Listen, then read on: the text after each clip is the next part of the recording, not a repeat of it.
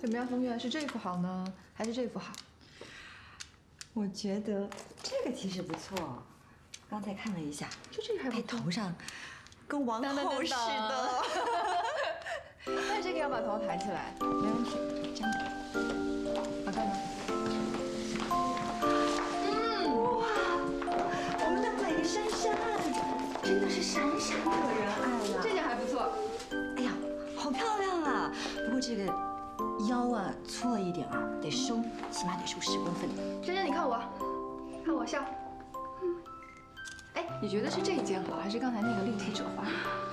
立体褶花的太复杂了吧？我觉得这个简单清纯。也是。哎，我觉得这个肩线有一点太宽了，整个这个地方都得改，对吧？啊，你转过去，珊珊。从这儿到这儿，整个都得收紧，太宽了。收紧，然后腰线提高 ，OK 吧？应该可以。再转过来看一下，转过来，珊珊。珊珊怎么样？你觉得怎么样？哇！啊？哦，你要不先去休息会儿？啊，真的吗？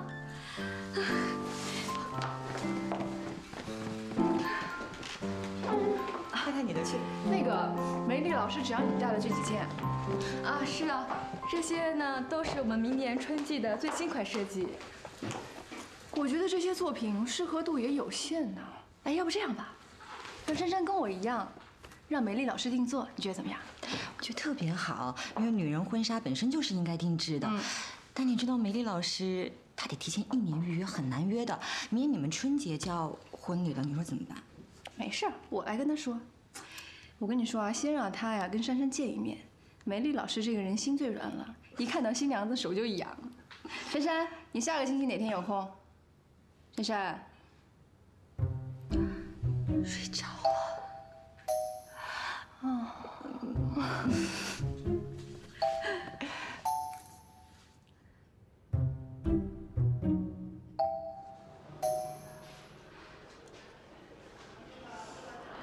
筹备婚礼挺累人的吧？但新娘子啊，千万不能让自己累垮了，不然到时候结婚的时候气色不好了。这里有一个医生特别有名，性格，一直以来都是他帮我调养的身体。你还记得你出院之后给你的药帖吗？都是问他要的呢。所以呢，今天带你过来认认路，以后你就自己过来啊。没事的时候，请他给你把把脉，开几副中药，调理一下身体。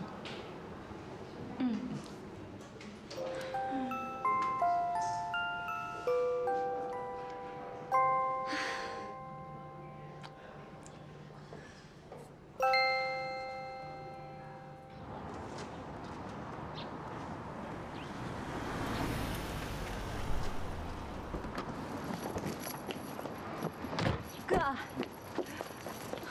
你开会回来了？是啊。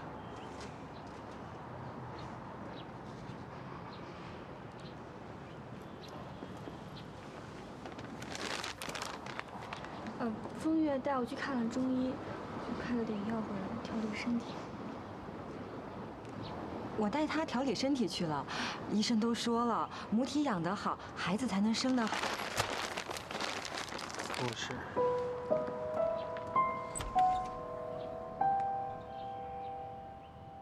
风腾为什么要生气啊？之前也说不急着生，到底是怕我真的生不出孩子，心里难过，还是其实根本就不想跟我生小孩，不想结婚？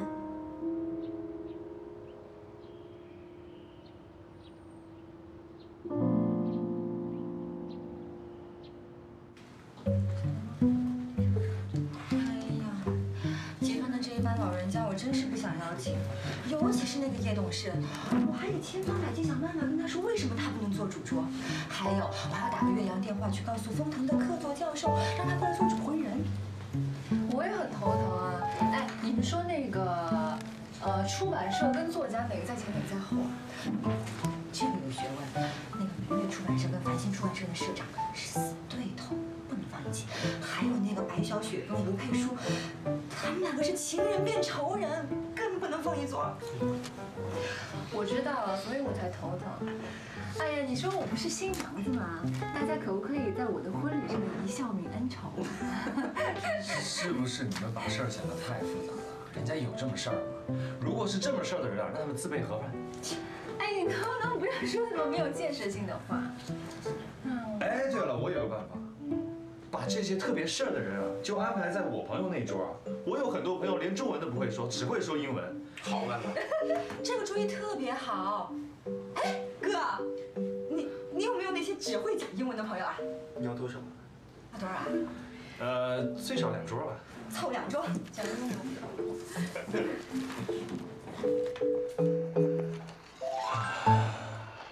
郑琪，你请了柳薰小姐啊？是那个柳薰吗？柳薰？我没有请柳薰啊。谁是柳薰啊？哦，郑琪的某位前任。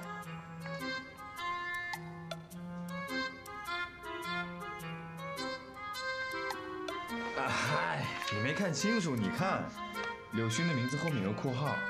我邀请的是 Jerry 把柳薰带过来的。我忘了告诉你了 ，Jerry 和柳薰现在在一起了。所以你现在觉得特别可惜是吗？没有啊，没觉得可惜啊。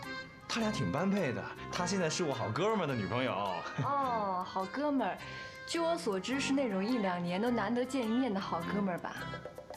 对，就是1、2年都难得见一面的好哥们儿。我跟柳薰也好久没见了，我肯定不会邀请他。凤腾，是你邀请的柳薰吧？我没有啊。啊，没关系的，可以补上。哎呀，我以为某些人跟我说他跟他的前女友都断干净了。断干净了，断得一干二净。别因为这事儿生气好吗？那不然你要怎么样？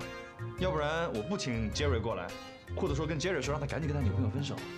别因为这事儿无理取闹嘛，对不对？哦，我无理取闹啊！我就是不想柳薰出现在我的婚礼上，我的婚礼。我知道你不想柳薰出现在我们的婚礼上，但是你说那怎么办啊？那我们都快结婚了，柳薰也有男朋友了，你因为这件事儿闹，那就真的是你不对了。哎呀，我不对啊！哎，我的婚礼，我老公要把他的前女友带到我的婚礼上来，然后我老公觉得无所谓，我还不能发火是吗？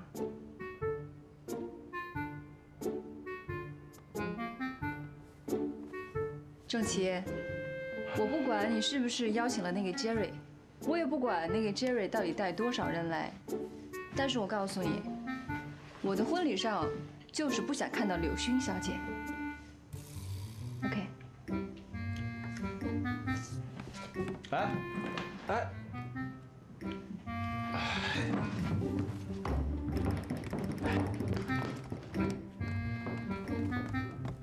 他们俩没事吧？放心吧，他没事。来，哎呀，好险哦！幸好你们是丽叔的新郎。你怎么那么坏啊？那我们还要不要请柳薰啊？比起快要结婚的我们，还要半年才步入礼堂的郑琪和丽叔，跟风月积极地讨论着每个细节。感觉上，我们的婚礼反而像是在他们的讨论过程中顺便规划出来的。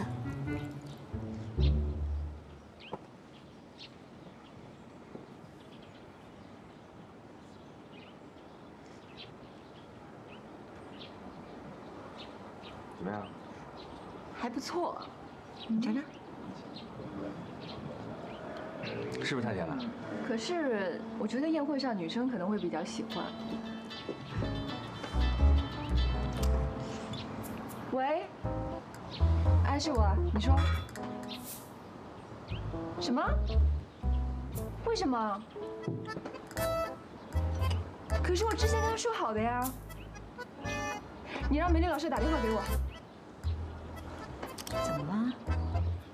风月，那个梅丽老师的助理打电话跟我说，他答应帮珊珊做礼服，但是之后他要着急去欧洲，他把我的设计图给别人做。你说我怎么办啊？时间快来不及了。怎么会这样啊？不是说好的吗？郑琪，你在干嘛？我分工合作啊，我挑酒。我婚纱都没了，你试什么酒啊？那你们忙你们的，我也帮不上忙啊，总得定一项吧。我什么都不管，所有的事情都是我在管。婚纱没了，他连你看他有着急的样子吗？不是你这样生气有点莫名其妙。不是我可以不生气。我也在订酒啊。而且你这样我也帮不上忙。虽然我也受不了这样的吵吵闹闹，但是我跟风腾实在安静得太可怕了。我们私下从来没有针对婚礼讨论过任何事情，这样像一对要结婚的人吗？你到底是打定主意要结婚，还是在盘算怎么不结婚啊？时下结婚要熬好了啊，谢谢。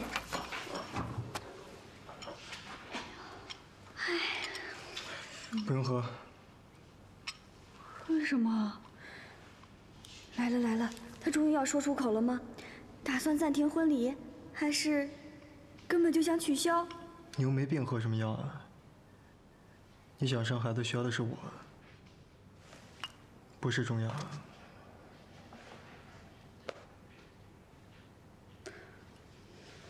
所以，你还是不想太早生小孩啊？刚结婚的两个人，本来就应该过一段二人世界，彼此的生活磨合一下。什么意思？那如果磨合不来呢？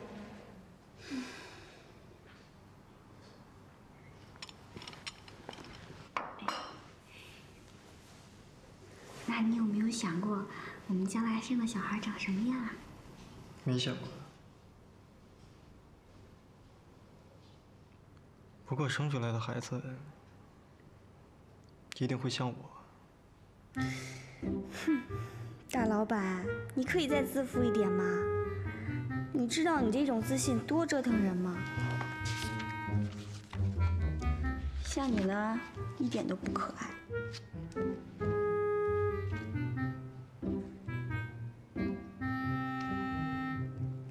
你刚才说什么？我说，像你，像我比较可爱。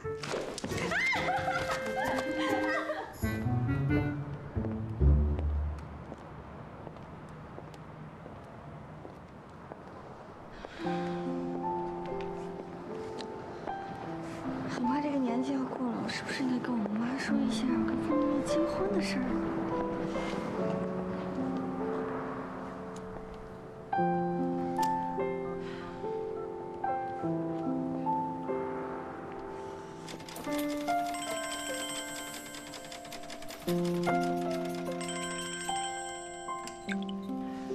喂，珊珊啊。喂，妈，是我。你在忙吗？哦，还好还好，就在烫一条裤子呢。你怎么样啊？哦，我挺好的。那个，你有没有跟爸提过我跟风腾的事儿啊？哦，还没呢。会的会的啊，我会跟他说的。他就在我边上。原来爸还不知道风腾，这下子要我跟他们说我要结婚。喂，珊珊，你怎么不说话呀？妈，我忽然想起公司还有事儿，先不跟您说了啊，改天再给您打啊，拜拜。哦，好好好，那你自己也当心一点啊。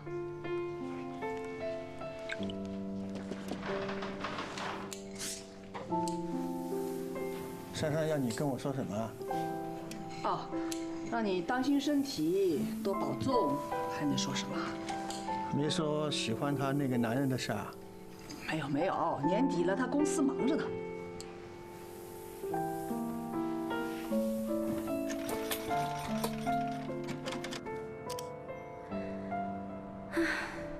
薛珊珊，都要结婚了，爸还不知道我有男朋友呢，这样真的结得了婚吗？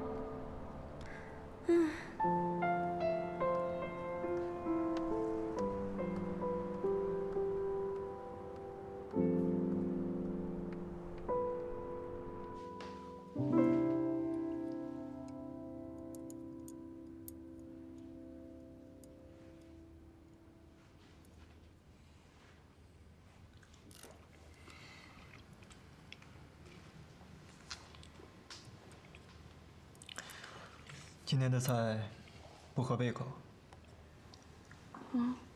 没有啊，没有。我是在想，我是该带你回老家看我爸妈呢，还是把他们带来上海？当然是要我们去你们家了。是啊。那是什么时候呢？不急，等婚期定了再说。问题是，婚期要什么时候才会定下来啊？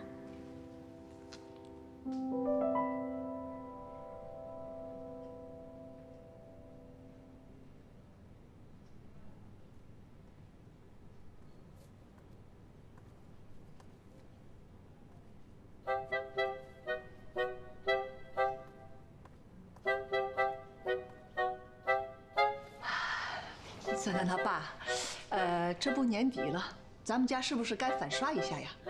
不用了，每年都这么过来的。粉刷什么啊？打扫一下，我觉得这样就挺好的。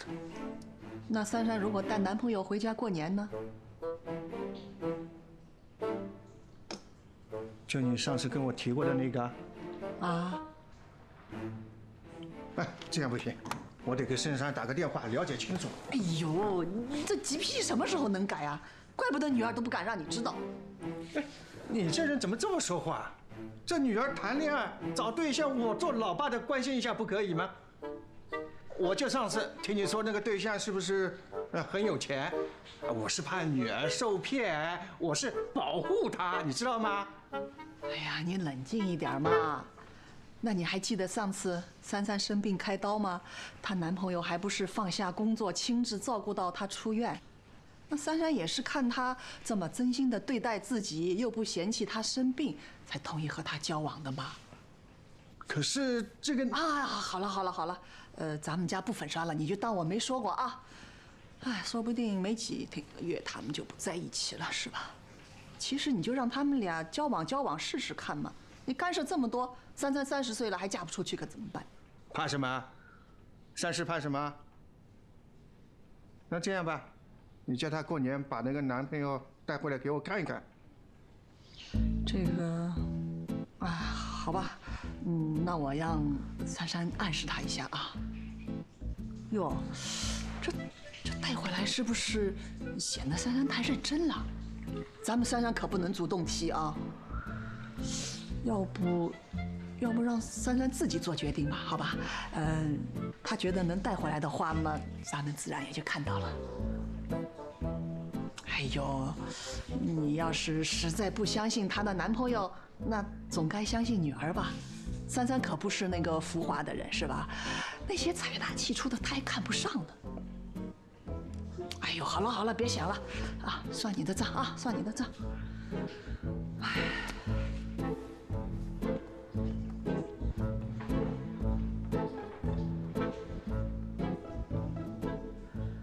说交了个男朋友就这反应，要真告诉他和大老板交往，这屋顶还不被他掀了。唉，珊珊，你怎么偏偏和大老板交往呢？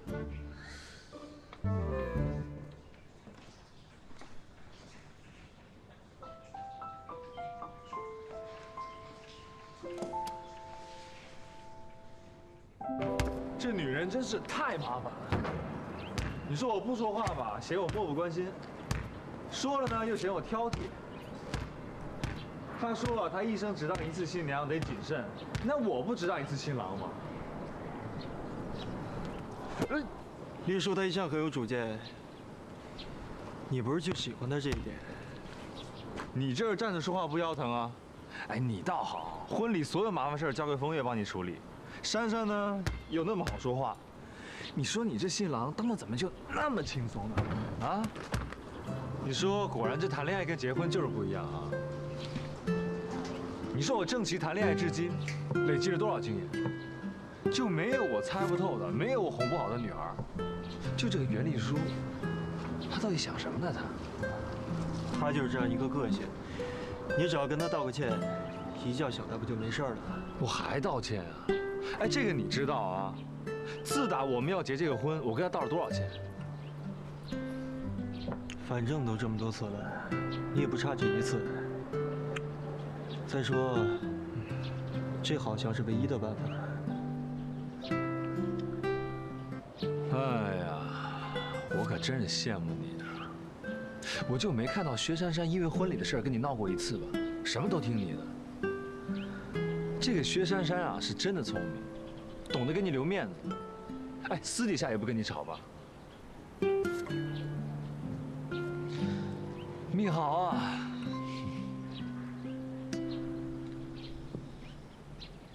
关于这次的意向，希望你回去再好好研究一下。好，等防火墙的全部计划我整理好以后，我一定会第一时间跟各位汇报的。好的，好的。好了，那几位留步吧。啊，那辛苦你了，薛小姐。不辛苦。那你慢走啊。再见。好好好，再见啊。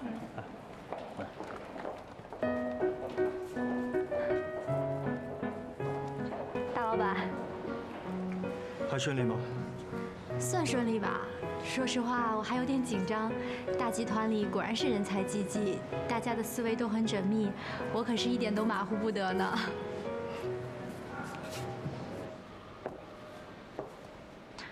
封腾，哦，在这儿没有人，我可以这样叫你吗？当然。既然碰见了，我想多跟你聊几句。自从珊珊动手术以后，我很明确，你是完全可以保护她的人。但说实话，珊珊最近有一些顾虑，毕竟你们俩是因为孩子的事才决定结婚的。但是呢，现在珊珊又确定没有怀孕，我们都很感动。你还是负起这份责任，说要跟珊珊完婚。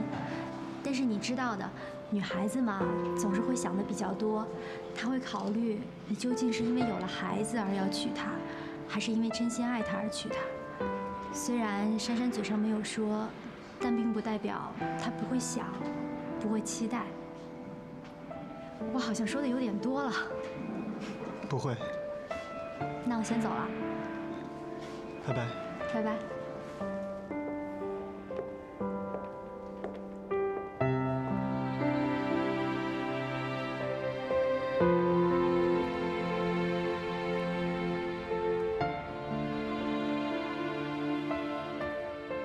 好像有没有孩子，你根本就不在意。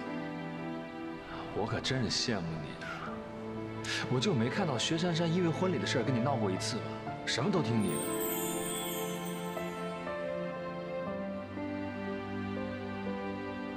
凤腾，我想问你一件事情。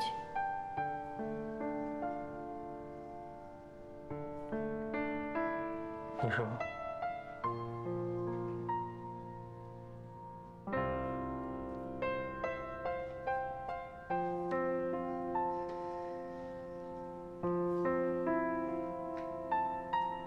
如果不是误会我怀孕了，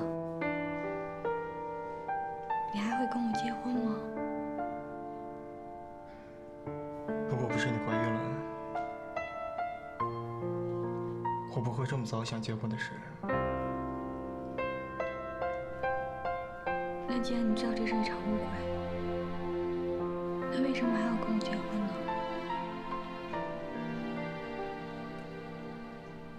你完全可以取消这场婚礼啊！如果你还不想。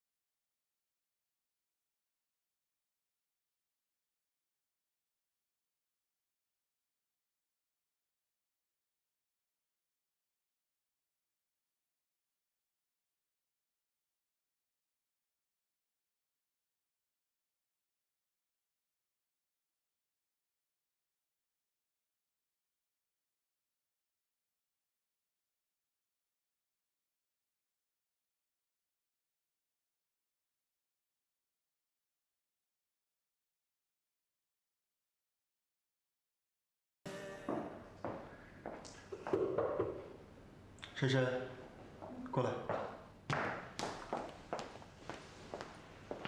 我给你介绍一下，这位是张律师。哦，张律师好。你好。坐吧。哎呀，你看啊，这一眨眼，我在你们家做律师已经10几年了。你都要成家了，你看，要是你爷爷能看到这幸福的时刻，该多高兴啊！过2天就是爷爷的忌日，我会带珊珊去看看爷爷。好。哎，总是大喜事儿。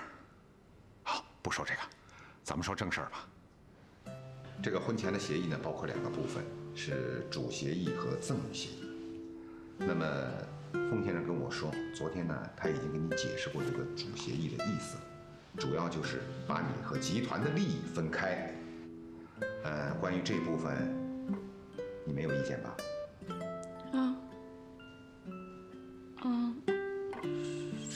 是啊。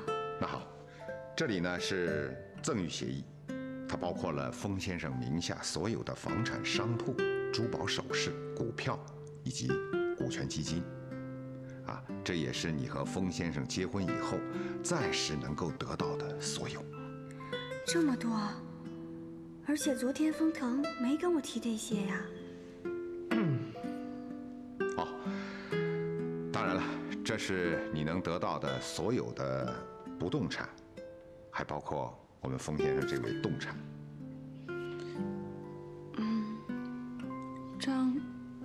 张律师，我记得那个基金和股票算是动产吧？你说的没错，股票和股权基金从传统意义上来讲，应该属于动产。但是，鉴于现在这个特殊情况，跟封先生比起来，他们不就显得像不动产了吗？为什么呀？因为从某种意义上讲，封先生是股票和股权基金的结合，生来就带有货币符号，当然显得流动性就更大了。所以呀，小姑娘，你可要好好经营哦。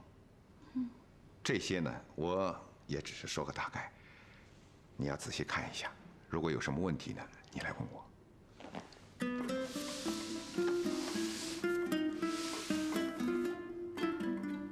这么厚一堆，从哪里看起啊？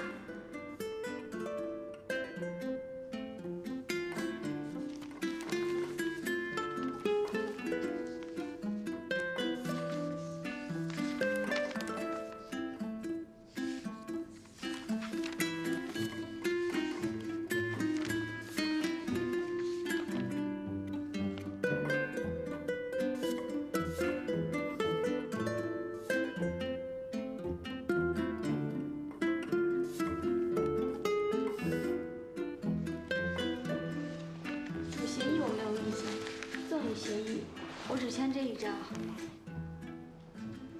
就一张？这……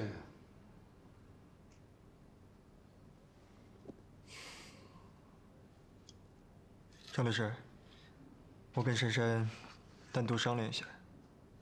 好，那你们俩再商量一下，我去打个电话。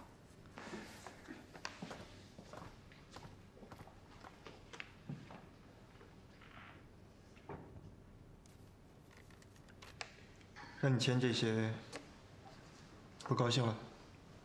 没有，我也不高兴。那为什么不签？是觉得有点怪怪的。而且你昨天只跟我说有主协议，没说有其他的。主协议是爷爷在风月结婚的时候拟定的，目的就是为了保证集团在任何的情况下都不受影响。这些赠与是我风腾所有的个人资产。主协议我没有意见。既然主协议保障了集团利益，那我也要保障你的利益。这些赠与就是让你在最坏的情况下，至少还可以拥有这些。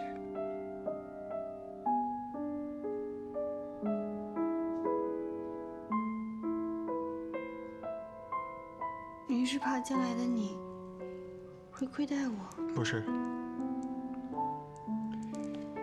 我可以把这些档案资料都当成是废纸，但珊珊，岁月太长，我不知道未来会发生什么事情。至少你拥有这些，我可以少一份畏惧。梦腾，你知道我为什么会选这间公寓吗？为什么？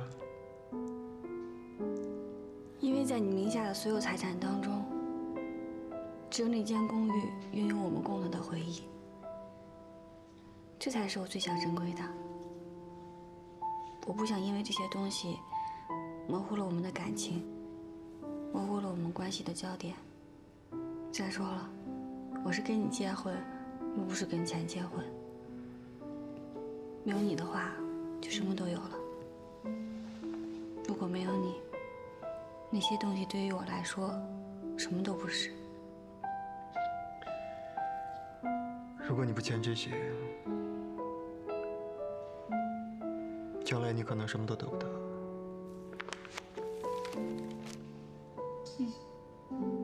但是你只有我了。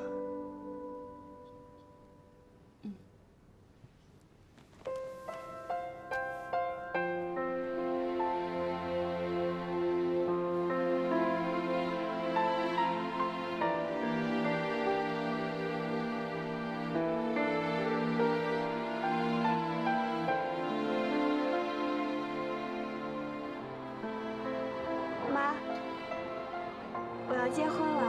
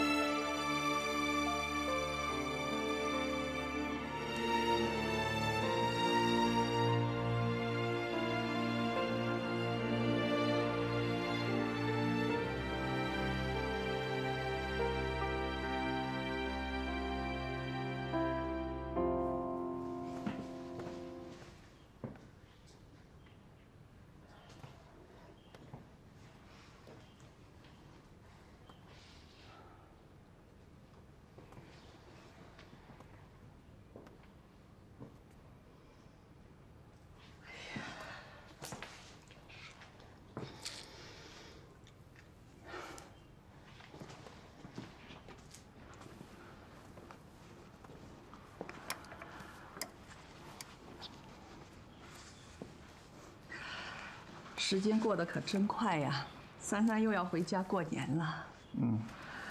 当初牵了她的手上幼儿园，感觉就是昨天的事儿。是啊。没想到，过完年后珊珊就要结婚了。你说什么？刚才珊珊打电话来说，就是在说这个事儿。你不是才跟我说珊珊交男朋友了？怎么没几天又说要结婚了？哎呀，是啊是啊，我也骂过她了。我说了，这个事儿得要先问问你。我看啊，你是早就知道这事了，跟着他瞒我瞒到现在，瞒不过了吧？那你说这个男的到底是干什么的？那个男的就是他的大老板，叫封腾。老板封腾，封腾，他们公司的大老板。对呀。你们娘俩是不是联合起来捉弄我？哎呦，我也想这样呀，但珊珊爸，我看这件事啊，是真的。怎么可能？是不是珊珊在公司里受到大老板的胁迫，受委屈了？哎呦，你别老是往坏处里想呀。我上次不是跟你说了，珊珊生病的时候，她男朋友一直寸步不离地照顾到她出院，这都是真的，这柳柳都可以证明的。那也不能说结婚就结婚的。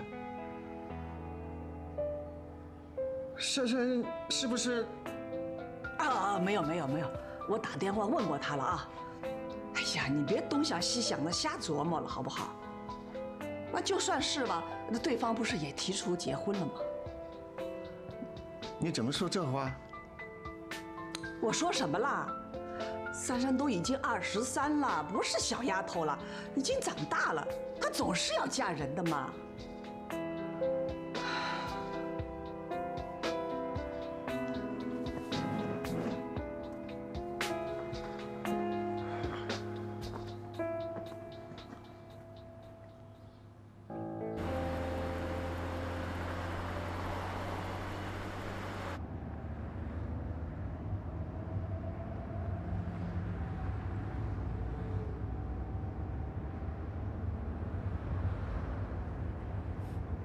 等谁电话？没有啊，没事儿，只是在看时间。妈妈怎么一点消息都没有啊？急死人了！彤彤啊，这个叫啊什么的，就能查到封腾的来历啊？二伯，这叫 iPad 啦，只要是在网上有的资料都查得到。哦，那你帮二宝查一下封腾。发现什么了？嘿嘿，原来我想要买的那款游戏是丰腾集团底下的子公司出的。下次我叫珊珊姐带一套回来，我就不用花压岁钱了。你查这些没用的干嘛？你就查封腾这个人，有没有结过婚？有过几个女朋友？先查这些。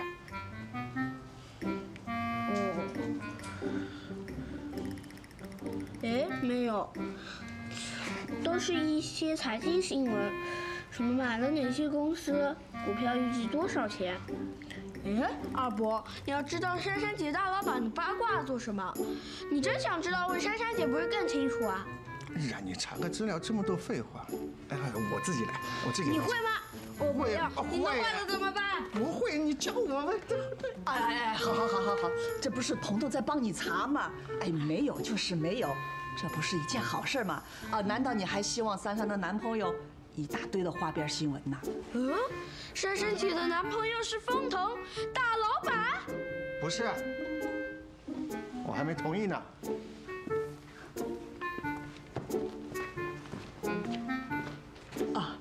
那个彤彤啊，谢谢你啊！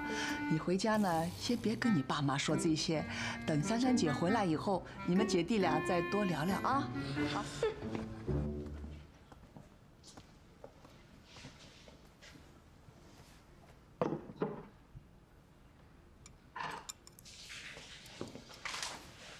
你干嘛？快点吃饭嘛！丽叔和振奇这对冤家啊，终于算和好了。今天我在这里订了包厢，一会儿我们好好聊聊细节，放轻松点。我爸，你先进，我们先进去，走。喂，爸。珊珊，爸问你，你真的是跟大老板丰腾在交往？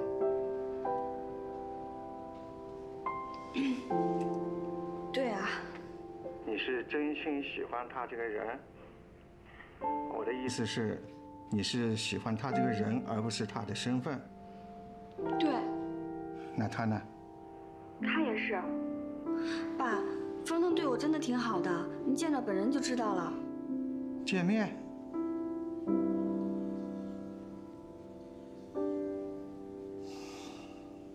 既然要见面，爸给他做套西装，就当见面礼吧。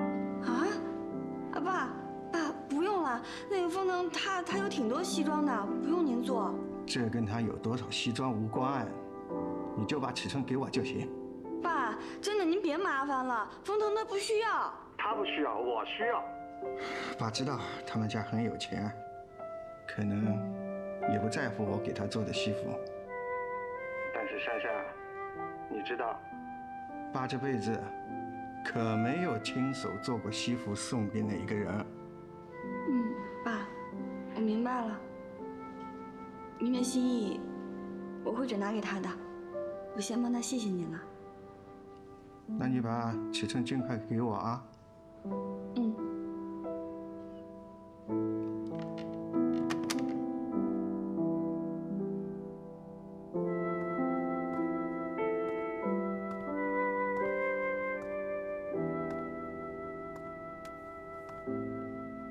怎么了？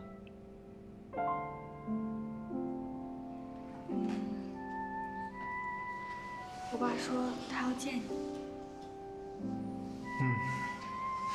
我安排一下时间，跟你回去见父母。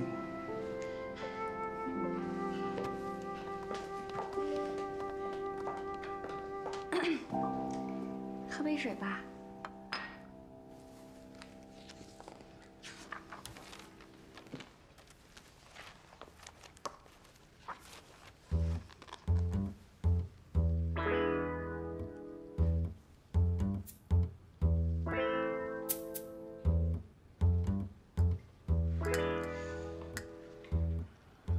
你在看家居啊？哎，这个沙发挺好看的哎。喜欢吗？喜欢呀，特别喜欢。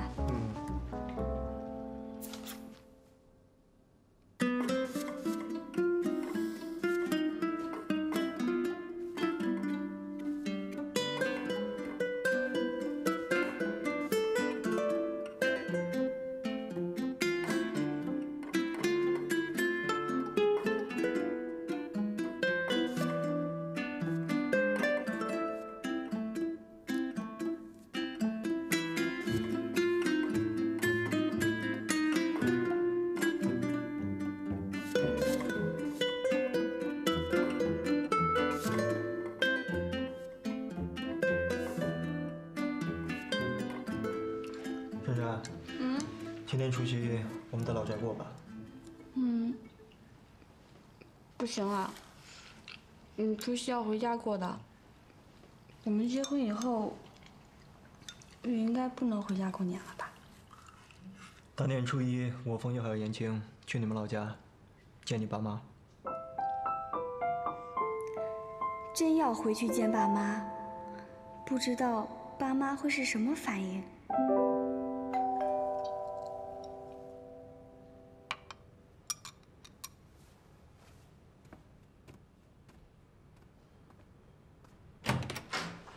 冯先生，这是丰太的包裹。好，谢谢。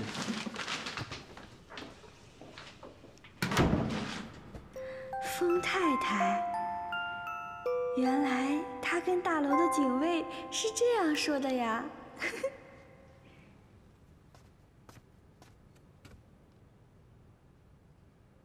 这应该是你们家寄的吧？啊？不应该呀，我妈也没有跟我说呀。该不会是……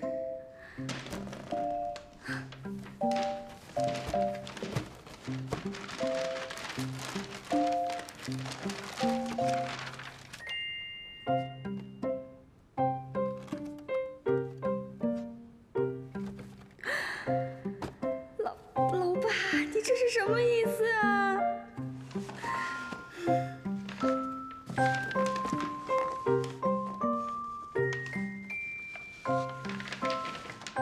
薛珊珊，解释一下。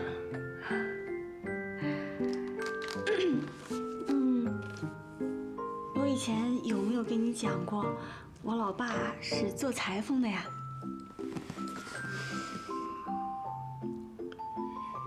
你应该没说过。那你现在知道啦。这套西装是我爸做给你的。他的意思呢，就是你要穿着这套西装回老家。你要是觉得不合适的话，不穿也行。哎呀，真的太兴奋了！乡下空气特别好吧？对呀，到时候我带你们去散散心。一定的。现在咱们走吧。哎，东西准备好了吗？全好了。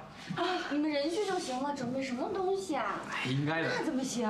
我们一定得准备大礼去表我们的诚意。哎呀，麻烦您了。别，千万没什么。们走吧。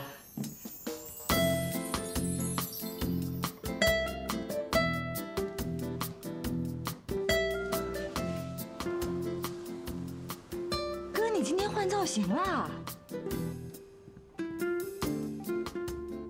双排扣，复古风啊！泰山定制。泰山定制，我只听说过人猿泰山，泰山定制什么东西啊？啊，就是岳父定制。是，这是我爸特意为他定做的。哎呦，帅！哎呀，要是我的婆婆也能给我做条裙子，该多好呀！哎，你别这么说啊，你要敢穿你婆婆做的裙子，那还真是好养了。你什么意思啊？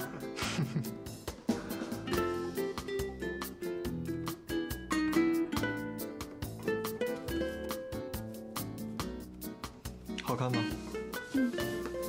很帅。咱们走吧。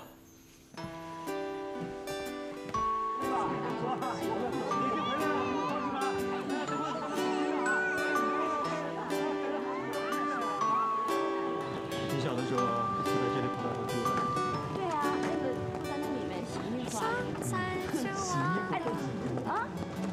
洗衣服啊？对啊，而且这里有很多游客，有很多观光团。你看那边还有一些比较有特色的饭店、小店。那里，对，那里就是我们家裁缝店。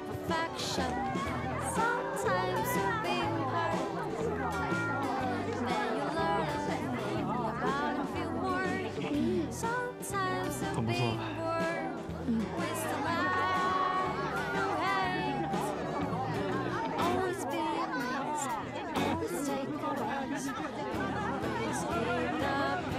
各位父老乡亲，我带我哥谢谢大家了。谢谢。哎，你看我们初来乍到的，大家就那么热情的问候我们，我们心里真的特别暖，太谢谢了。大过年的，我们也没什么表示的。王叔，红包带来了吗？我们分给大家，各位沾沾喜气，好吗？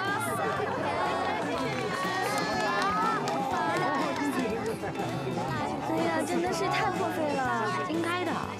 没事儿。谢谢你啊。谢什么呀？没想到你们家那么多人。二伯父、二伯母，珊珊姐他们到了。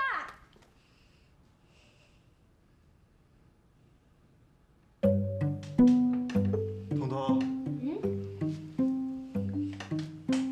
哎，今天所有的人都在，我们拍张全家福吧。好呀，我有安排的。您啊是薛氏的大叔公，就坐在这儿；镇长坐这儿，乡长坐这儿。拍什么全家福啊？我爸还没来呢。这是我们薛家的事啊，不劳烦大家啊，大家请回吧。不好意思啊，要不你们就先回去吧，好吧？啊，不好意思。哎，我还没拍呢，拍什么拍？走走。你慢坐慢坐，我们过一会儿再来啊。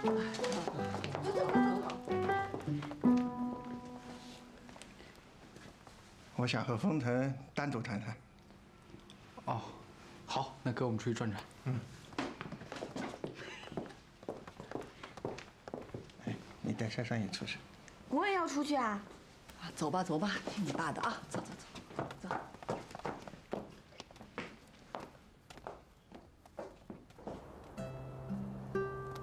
乡亲们都是老实人啊，你看都知道红包里是小钱，不指着这个发财，可是大家愿意图喜庆、图热闹。爷爷就说过，分享呢代表着我们封家还有能力，别人也看得起我们，这是我们的福气。以后珊珊啊，你成为咱们封家媳妇儿了，这些封家的传统家风呢，你也得多学着点儿。其实我也觉得特别不好意思。我爸他很低调，他不太喜欢有钱人。看出来了，所以呢，我觉得你应该跟你爸多说说我们家。我们家也是书香世家，也是懂得人情世故的嘛。对哦，我怎么就忘了？不过封家显性代表就是财富，说太多也太欲盖弥彰了吧？不过珊珊这事儿啊，根本就不用你操心，你还担什么心呢？你爸那边完全由大哥搞定啊，是吧？来到你们这儿真舒服，天气又好，空气又清新，该烦恼的让我哥烦恼去吧。今天你就当我和言青的导游，带我们好好逛逛，好不好？好，走，带你们去逛逛。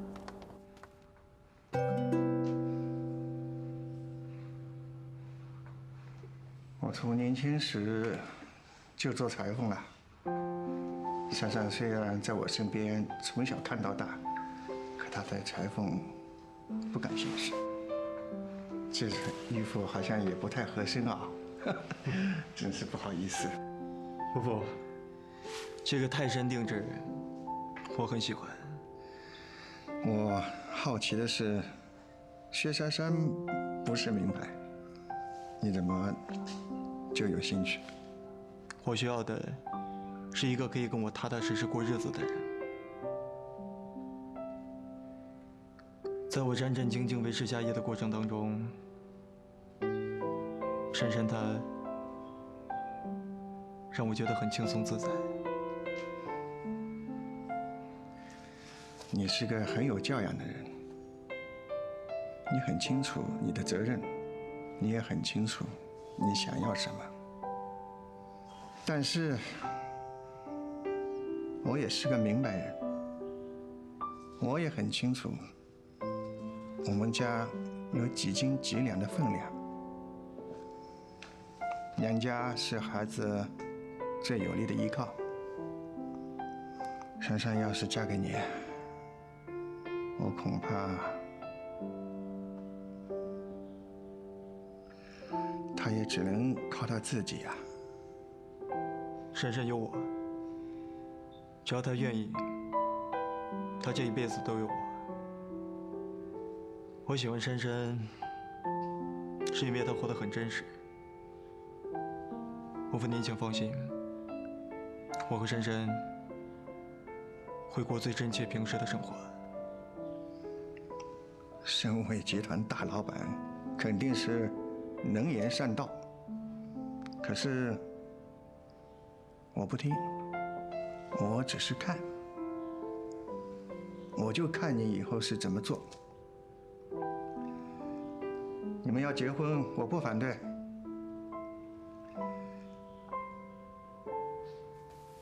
但是你要答应我一个条件。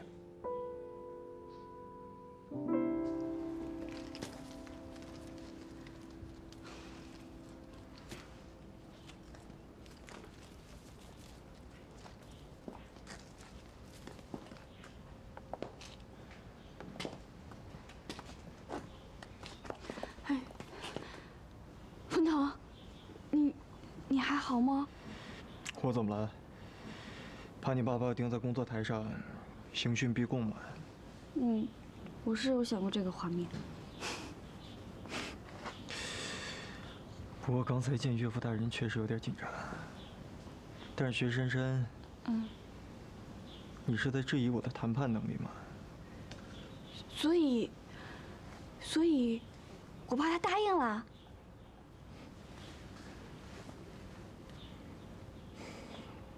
珊珊，你有一个好爸爸。他没有为难你吗？有啊。啊？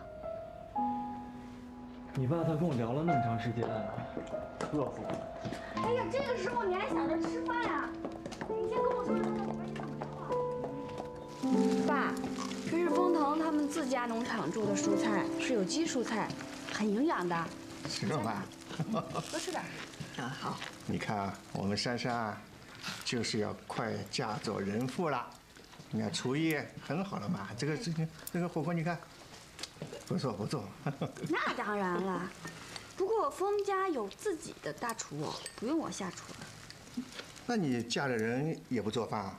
哎呦，这有什么了？不是说了吗？家里有厨师的吗？珊珊嫁过去不用伺候公婆，不用做饭做家务，哎，这是享福哎，这样你还不满意啊？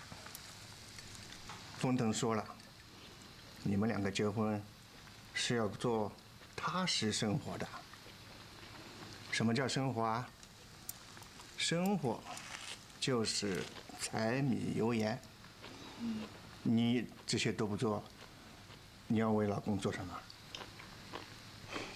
爸，您放心吧，我会努力的，我一定会做一个好媳妇儿的，相信我。哎呀，好了好了好了，说起女儿来，比我更婆婆妈妈的。这可是珊珊出嫁前最后一次在家过年了。妈，你别这么想，我每年过年都会回家的呀。啊，别瞎想啦。珊珊。结婚以后，你还去上班吗？当然要去了，而且风腾也觉得这样挺好的。我也觉得去上班好。你们3年不生孩子，有个工作，也不会太无聊，也算是有个寄托吧。哎，你可千万不学那些阔太太，整天就想着做美容。不是，爸，您刚才说什么？3年之内不能生孩子？是啊，我跟风腾说过了呀，这是我让你们结婚提出的条件。爸，你怎么会开这种条件呀？就是啊。爸是想你们暂时不要孩子，相处一段时间以后，万一觉得不合适的话，也不至于耽误你嘛。爸，您是怕我们结婚之后，如果1、2年之内不要孩子的话，就没有牵绊，就没必要牵扯不清，是吧？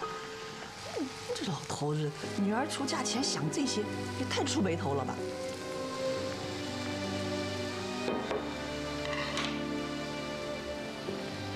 我们2家家世背景相差实在是太悬殊了，生活观、价值观都有很大的差距。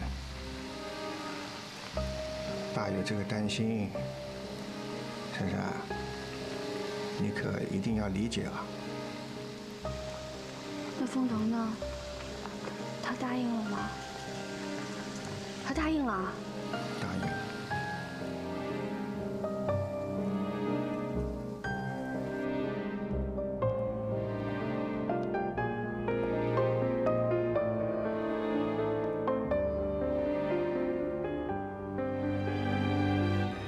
爸开出这条件，其实我不难理解，但是风腾答应了，为什么？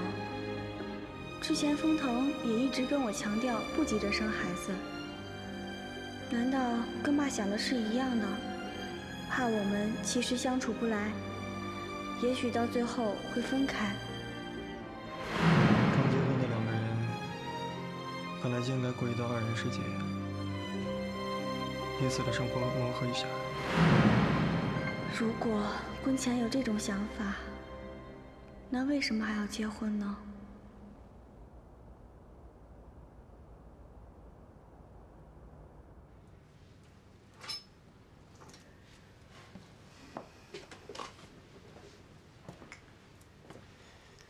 这么晚过来，是不是不习惯一个人睡啊？你为什么答应我爸3年之内不生孩子？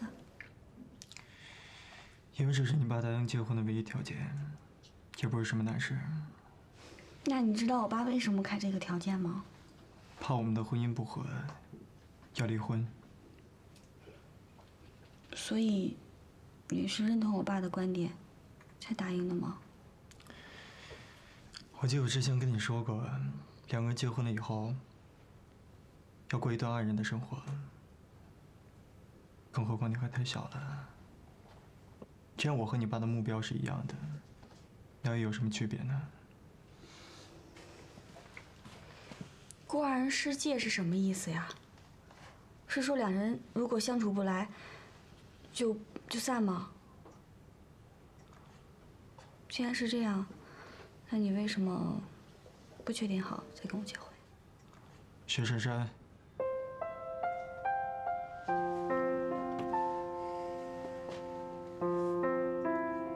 我风腾向来是要最好的。虽然我谈过几段感情，但是你是我要结婚的。一旦我要结婚，就会跟我的妻子白头偕老。但是你不一样，我是你的初恋。一旦你选择了我，将别无选择。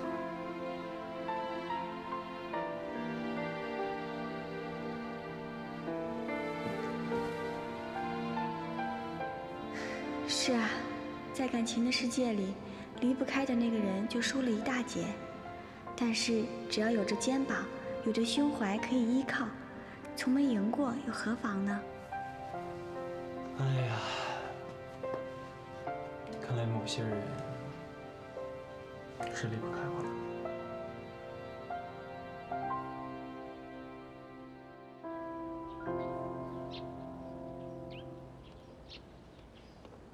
柳柳，柳柳，新年快乐呀！新年快乐。昨天怎么没见着你啊？你没回家吃年夜饭呀？我昨天工作没有安排好，所以给耽误了。哦。看你这么眉开眼笑的，是不是婚事定了？恭喜你啊！你记得跟二叔说，我明天再给他拜年，我还要给我妈买些东西，我先走了啊。你明天记得来家里吃饭。好。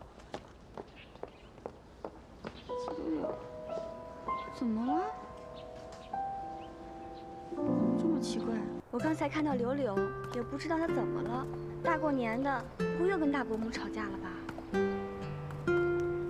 放心吧，这样的状况马上就会改变。哎，风腾，我有没有跟你说过，你穿这件西装是你最帅的时候啊？是吗？那我们结婚的时候，我就穿这个。哎呀，不行不行不行，你还可以更帅的。这个就更帅是什么样子？就是特别帅。珊珊，你小的时候就在这个地方长大的？对呀，我小的时候经常在墙上刻字的。你看。说你小的时候就够坏的。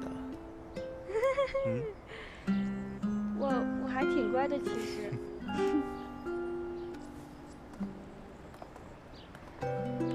哎呀，妈曾经无数次的想象你出嫁的画面，可真没想到会是这般情景。我也没想到。其实昨天你和风腾一进门，我就觉得你们俩呀，特别般配。真的啊？我们家的女儿长大了，变漂亮了。珊珊啊，风腾说的对，以后呢，你们会过上踏实的日子。妈呢，也希望你能跟着他，能好好的、踏踏实实的过好每一天。这样我和你爸爸呢才能放心啊。放心吧，妈。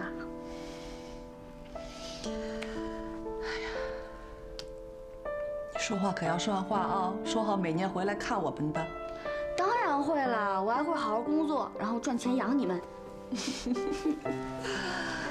哎呀，妈，都说嫁出去的女儿泼出去的水，我可不做那泼出去的水，我还继续做您的小棉袄，然后再给您带回来一件大衣。好，好，好，照顾你们。好，您和爸爸也要保重身体。好，会的，会的。柳柳，你也来啦？刚好我中午带凤凤他们到处去逛逛，然后回家吃饭，你也一起来吧。我来和严总拜个年。我家里还有事儿，我中午再过去吧。大家新年快乐啊！我先走了。你们先聊，我去送送柳柳啊。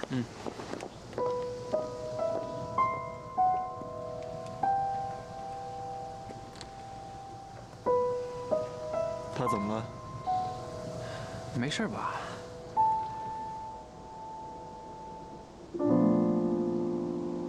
柳柳，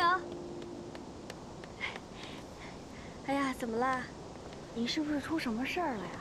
怎么会突然去找严总呢？没有啊，我不是说了吗？我就是那个给严总拜个年。可是你的表情告诉我，你好像有心事，气色这么差。啊，我昨天晚上家里的邻居一直在对面打牌呢，吵了一晚上，我没睡好。我刚才没好意思说，其实我是想回去补一个觉的。你放心吧，珊珊，我没事儿，我中午就过去吃饭了啊。真的没事啊。但是你有什么事儿，你一定要跟我说啊，千万不要憋在心里面。知道啦。新的一年了，开心一点。行了，你快回去吧，我先走了啊。拜拜。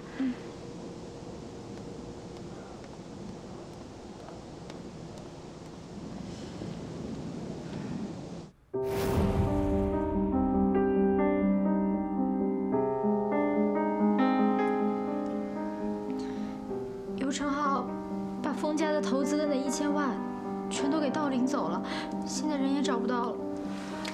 珊珊，一定跟封腾说说，封家那么有钱，可不可以等我们找到尤成浩再说？千万别让我们先背上这1000万啊！妈，我都说了，这是我一个人的事儿，跟珊珊没有关系。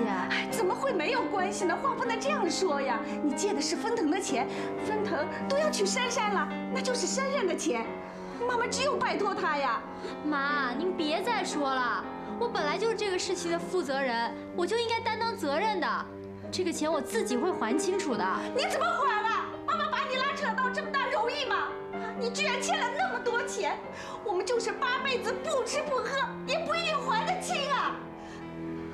珊珊，你知道从小大伯母最疼你，对不对？你帮我们啊！你要是不帮我，哎呀，我死了算了！大伯母，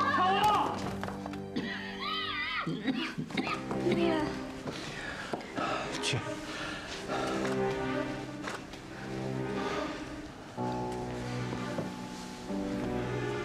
你在家陪他们吧。我们去找封腾。柳啊，路上把这事跟我说清楚。珊，快走！到底怎么回事？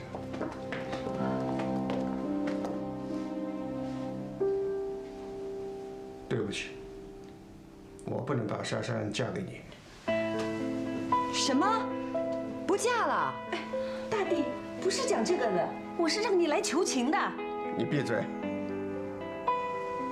既然我已经知道了这件事情，我就不能装作什么都不知道似的，还把珊珊嫁给你。现在，我以薛家家长的身份向你承诺，这1000万，我一定会还你。哎呀，伯父，1000万就当我们封家的投资，投资跟结婚不能混为一谈。我们不要珊珊还，我们也不会要薛家还的。不行，这钱必须得还，这婚礼也必须得取消。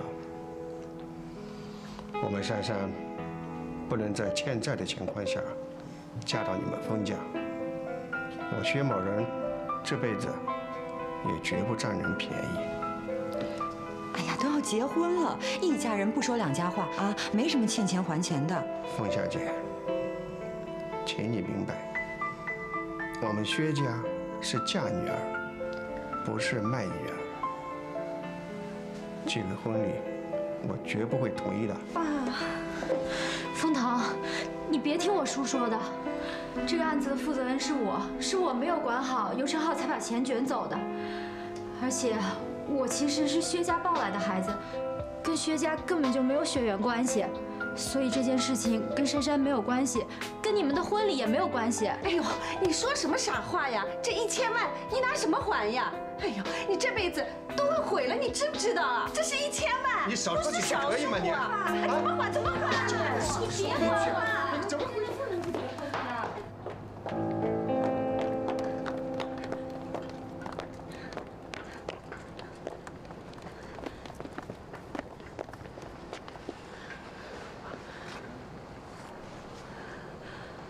你呢？还想不想跟我结婚？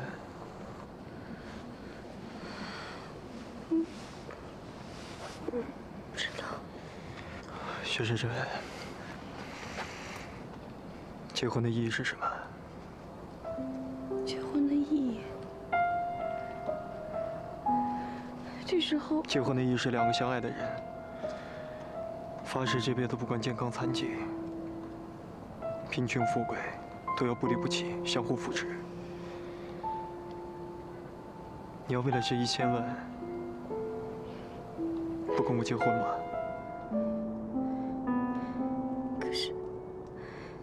可是这1000万，柳柳也是为了家人，你也是因为我才相信柳柳的，我也不知道我应该怎么办。如果我们结婚了，我们就是一家人。你们家发生了任何问题，都是要我们共同面对的，而不是像你爸刚刚所说的，是你们家欠我们家的。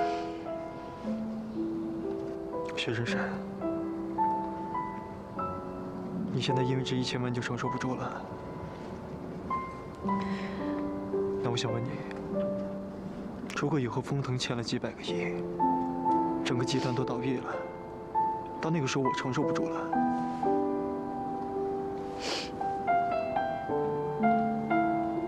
你会离开我吗？不会。可是，一边是你，一边是我爸，我也得为我爸着想啊。风腾，我真的不知道我应该怎么做。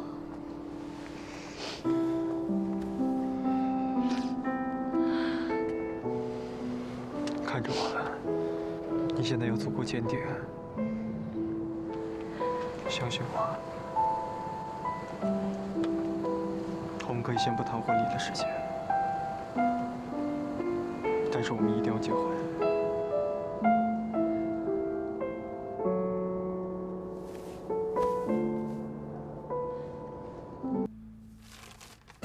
身为爸的女儿，我太了解他的个性了，连1毛钱都不肯欠别人，何况是1000万。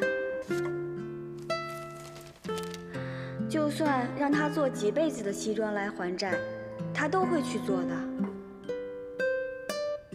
风腾虽然不会逼我们还钱，可是柳柳心里应该会有疙瘩吧？我更不能这样厚脸皮的去结婚。风腾当时想给柳柳一个机会，大概也没想到，连我们自己都深陷泥沼吧。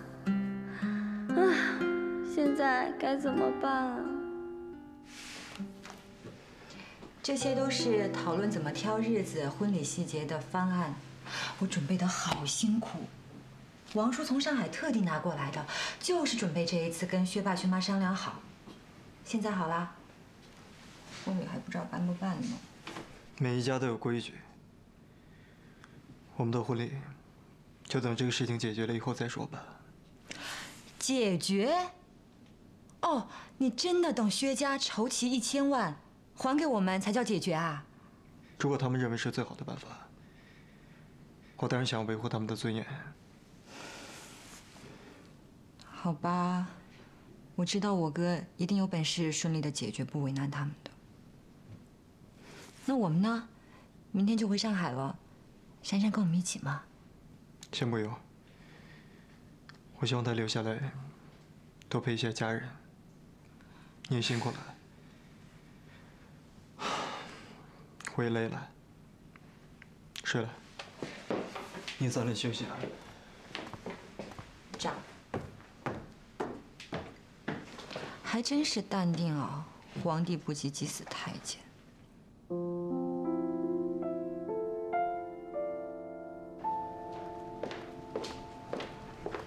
傅小姐，你们特意从上海来这一趟，我们招待不周，还搞出这些事儿，我都没脸过来跟你们告别了。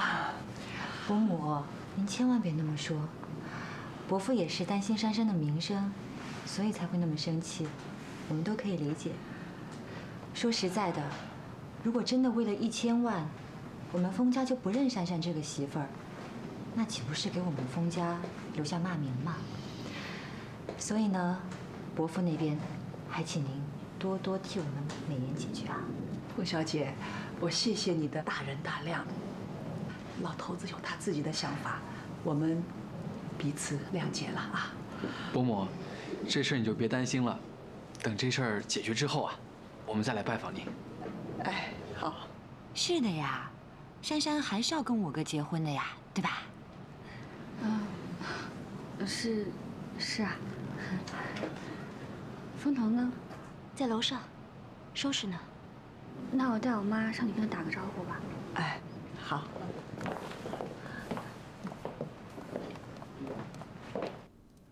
先生，这箱子我先拿到车上去。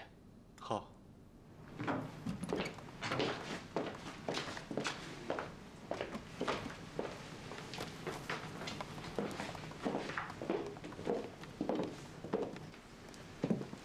风腾，伯母，那我们就先回上海了。好，好，好，那路上小心啊。您注意身体。哎，这个你忘了拿了吧？哎呀，来来来，哎，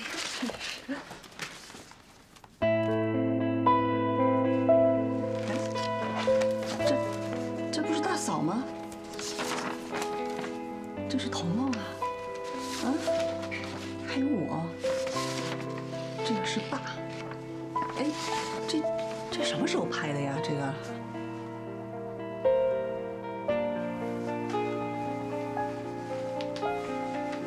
你私底下调查我的家人，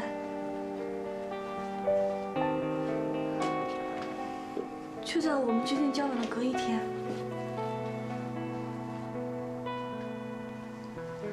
对。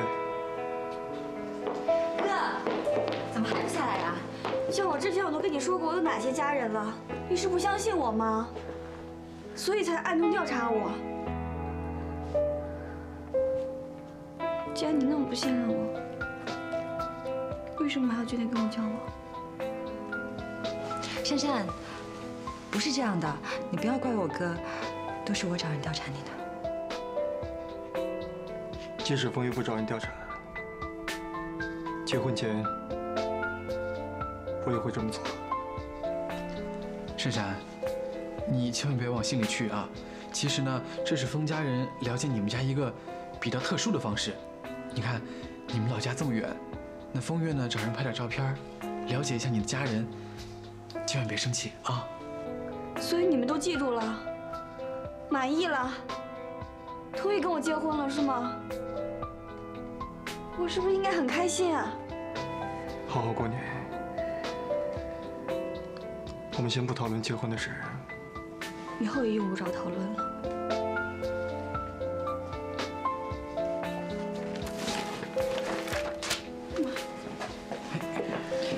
哎，珊珊，珊珊，回来。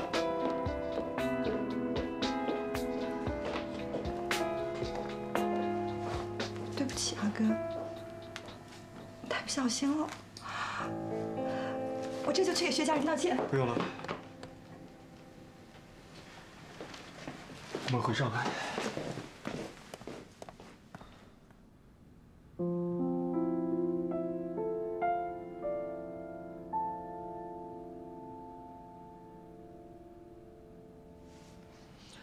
咱们家大爷爷起就住在这儿，想要了解点什么，派个人过来一趟不就行了吗？弄得结婚前还要被调查一番，搞得我们像黑户似的，至于吗？这些有钱人做起事儿来，从不考虑别人的感受，真是冷血无情。这种事情有什么好生气的？我要有几个亿的身价，我也会这么做。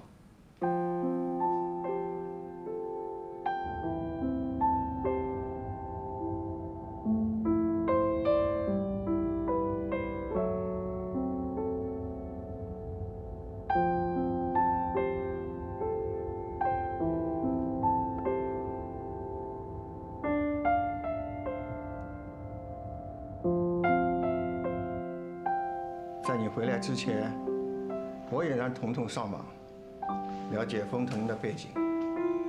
这年头，台面上的人一举一动，都有记者帮着盯着。咱们薛家默默无闻。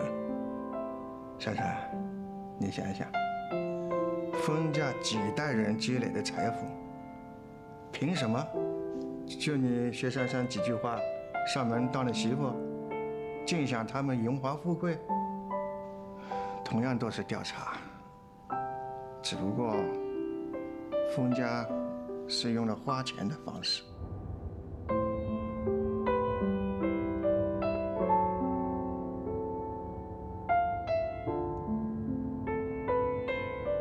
如果你觉得受不了、不开心，正好趁现在想清楚，还有个退路。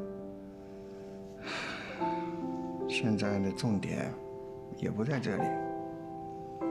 我看有成浩是找不到这个人了。我们一家人都要做好节衣缩食的准备。珊珊，事到如今，你要不要辞职？干脆不去上海了，留在老家。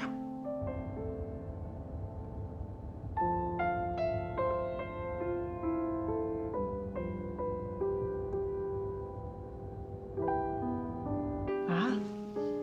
你让珊珊辞职啊？哟，珊珊在上海已经待了一段时间了，再说也考上了那个 CPA 的证书啊。你让她回来，在咱们这个小镇上，能找到什么工作来还那个1000万呢？你这不是要逼死珊珊吗？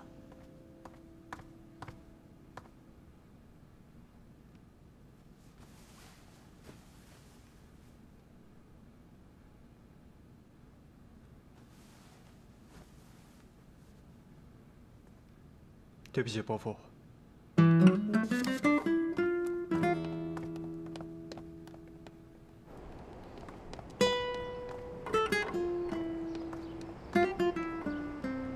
找人调查你们家，绝对没有看清你们家的意思。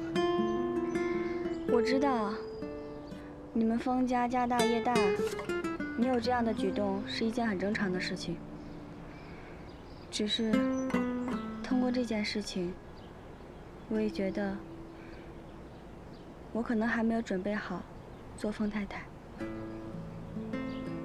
那不行，我已经向你求过婚了，而且我跑这么远来提亲，我不能白白浪费时间。柳柳那1000万，既然伯父坚持要还，那我们就等还清1000万之后，我们再结婚。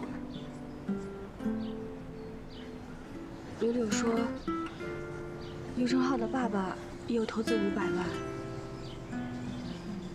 当然现在也没有人要回去，只是我们也没有办法拿出更多的钱还给你们。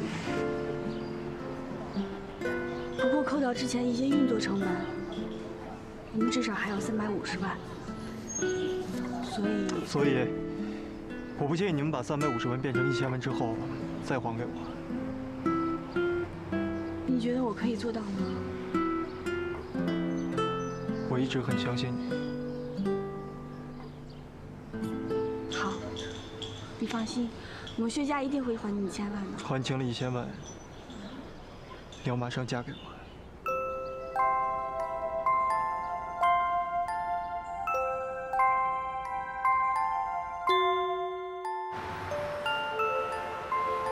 珊珊，你不会真的要离职吧？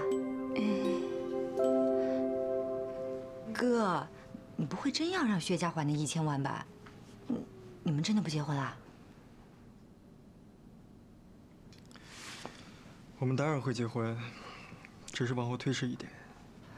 哎，珊珊，我跟你说啊，你千万别往心里去。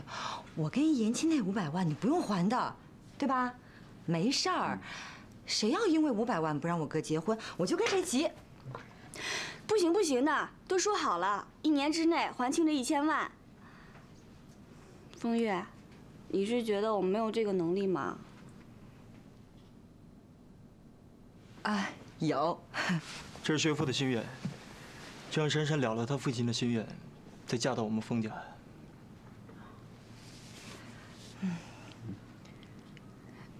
那个，丽叔，你们婚礼准备的怎么样啦？准备的挺好的。我们决定回美国办正式的婚礼。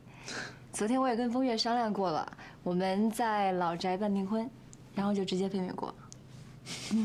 哎呀，我说你们真是折腾人啊！雷声大雨点小的，一开始把我忙得团团转，现在倒好了，我什么都不用做了。哎呀，太开心了。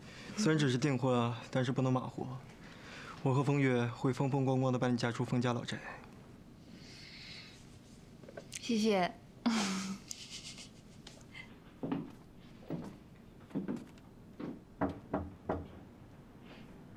走吧。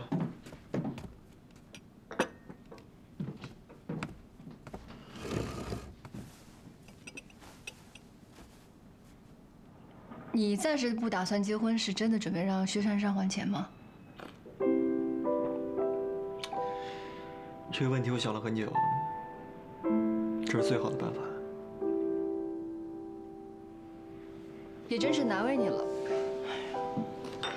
这个世界上啊，最难的给予就是在给予对方的同时，还让对方觉得备受尊重。你想的挺周全的，也为难珊珊了，还得做出一些违背自己天性的事情。你这话什么意思啊？风腾，你应该很清楚，单纯、天真这些在商场上是完全派不上用场的。那个曾经活泼天真的薛珊珊，有可能会为了赚钱变得圆滑世故。当然我没有恶意啊，我只是记得你曾经跟我说过，你喜欢那个令你轻松自在又简简单单的薛珊珊。我知道你想说的意思，但是珊珊她不是一个贪婪的人。我相信随时间的增长，她会越来越成熟，反而也会越来越世故。但是她毕竟要嫁给我。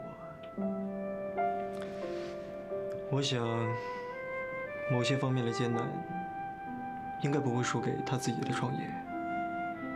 我们应该支持他。其实我就是有点感慨，因为我曾经努力的想成为配得上你的那种女孩，我现在看薛珊珊就有一点看到我当时的那种影子，觉得她特别辛苦。我没有别的意思啊，我就是希望你能幸福。我当然明白。千万不要为了一些像赚钱这样的事情走了岔路。哪有好妹妹不关心哥哥的？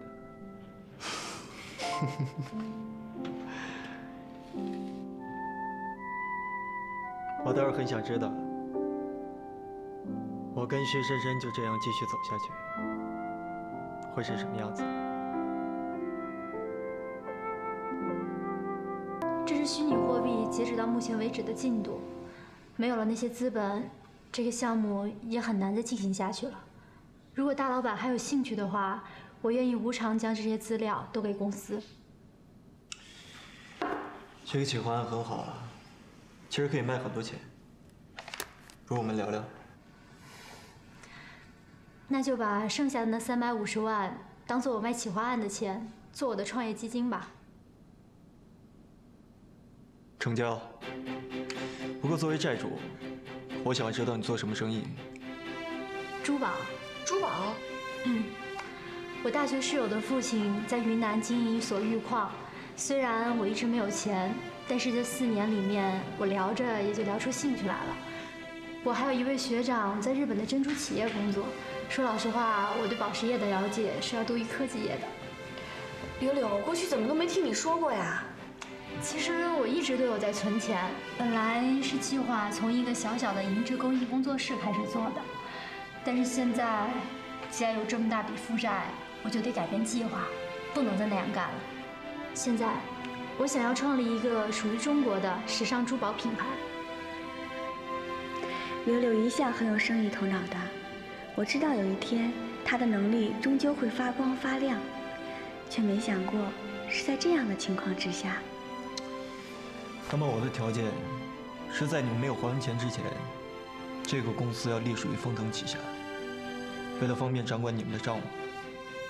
用丰能集团做背景，珠宝公司的运营效益应该是加倍的吧？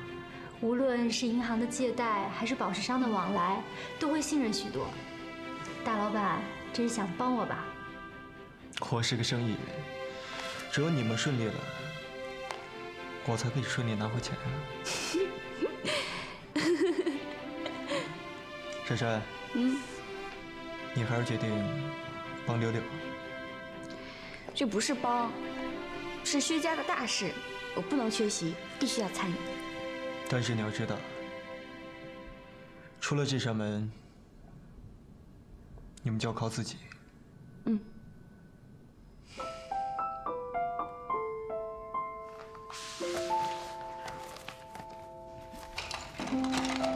珊珊，大老板趁过年的时候去你家提亲了吧？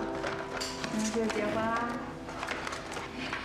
珊珊啊，看在我们是同一间办公室的份上，以后喝喜酒的时候，我们要坐得稍微靠前一点点哦。恭喜你了，以后得改口叫你丰夫人了。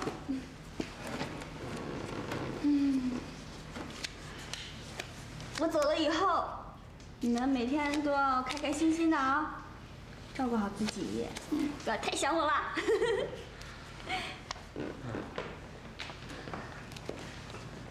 科长，这段时间谢谢你的照顾。啊，我也要谢谢你，这段时间尽心尽力。虽然我觉得你这样离职，觉得很可惜，但是再想想呢，也就是换个位置，继续协助大老板。珊珊，恭喜你。谢谢科长。如果新员工来的话，我每天都会拨出时间来交接的。好。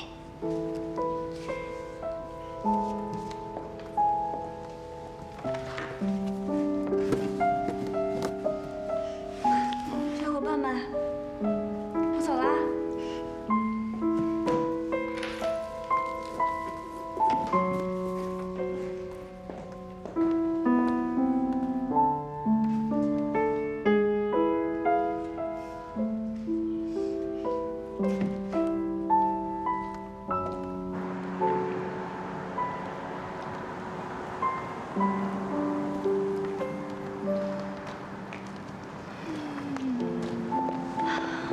珊珊，我真的很对不起你。要不是因为我，你不用离开公司，也会顺利跟风腾结婚的。有什么好对不起的？说起来，我应该感谢你才对呢。感谢我？我想过了，就算我将来跟风腾结婚了，我也只是风腾集团里那个小小的财务助理。然后年复一年的等待的升职加薪，做一个大公司里的小螺丝钉。但是现在因为你的关系，我可以出来创业了，也许也算是一半的大老板了吧。那当然啦，从今天起，我们俩就是不分你我的薛老板了。我觉得我又往大 boss 的世界里跨进了一大步。你也别多想了。总之呢，咱们俩呢就努力的干，好好的干。如果你要是真觉得对不起我的话，那将来你一定要让我当成风太太不就行了？我们一定行的。好，那1年之后，你就是风太太，我就是薛大老板。薛大老板，我们出发！这里啊，都是我们整理出来的最优秀的店面。人流交通都是最好的，而且租金实惠，房东又好。这间的平数啊，开7间店实在是太理想了。它距离地铁车站只有100米，出口还正好对着店门口，简直是太适合了。这个店看上去是不错，不过我们的预算有限，而且这上面也没有标注多少钱。是这样的，这个房东呢对房客也是挑剔的，表明了。价格只是其次，只要2位肯出价，我负责帮2位去说。不然我们还有一些精选的店面，租金比较便宜一些，但也是最好的地段，可以给2位参考看看。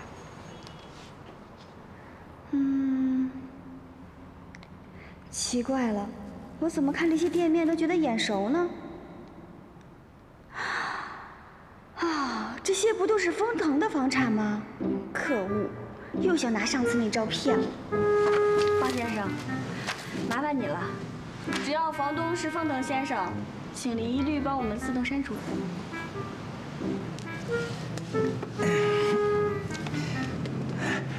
其实封先生的房产也没什么不好的，是吧？全都是高档次的黄金店面啊，保管赚钱的。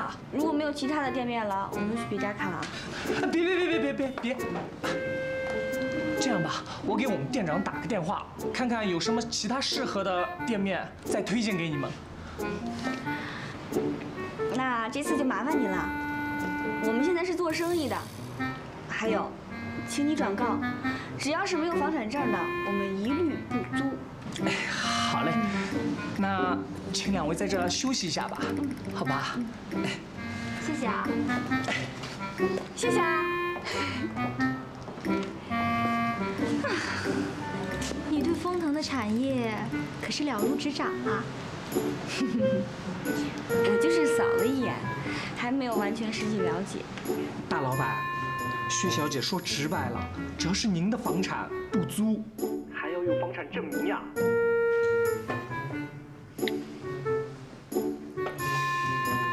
我们家胖婶变聪明了。大老板，薛小姐说直白了，只要是您的房产不租，还要有房产证明呀。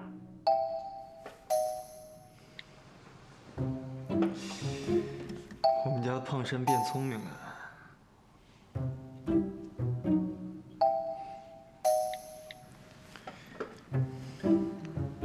燕青，你母亲上个月是不是刚买了一个店铺啊？两位请。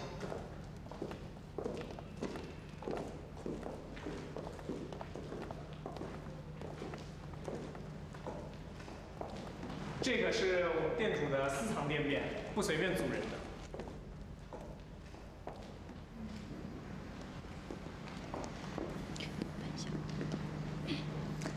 方先生，我想问一下，这里租金1个月多少钱？6万。其实这个地段来说，这也不算贵，就是我们的预算有限。方大哥，我们要开的是中国的本土品牌，而且我们有信心跟隔壁那些国际品牌较量。只是我们的资金有限，能不能便宜点儿？要不这样吧，5万，4万，4万。你要是能够答应的话，我们立马就可以签合同。这样吧，我给我们店长打个电话。那你快去吧。你砍4万，会不会太狠了？哎呀，喊喊看嘛，万一4万5也可以呀，反正能少点就是点。房东说了，4万成交。谢谢啊，谢谢，谢谢。成交了。是啊，好不容易。有你那么狠心的男朋友吗？又要人家还钱，还要人家付你房租，吸血鬼！你个臭丫头！好在呢是自家人开的店，倒也放心很多。哎，是不是就开一家店就可以了？那我完全可以帮忙啊！马上打电话给百货公司的汪董。冯月，这个事情你千万不要插手。你不帮忙就算了，还不要我帮忙。我说风月，你把大哥的事都揽着做了，你还让大哥做什么呀？知道了。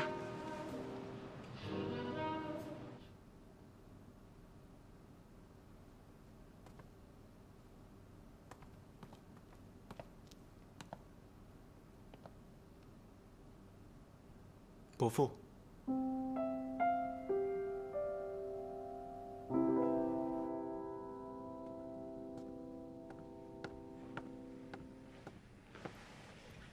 伯父，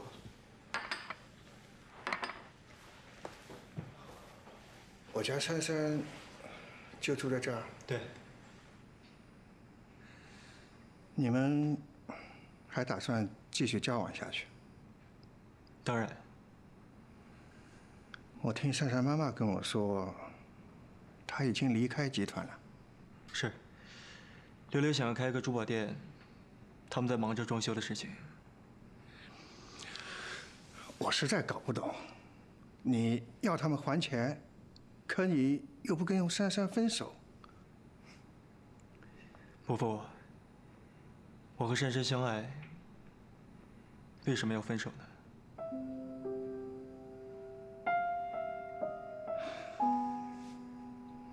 不过，我们薛家2个丫头肯定会很努力的。但是，就算他们再努力，1000万不是个小数字。要是他们还不完的话，一定可以还完。我可以养着珊珊，直到她还完为止。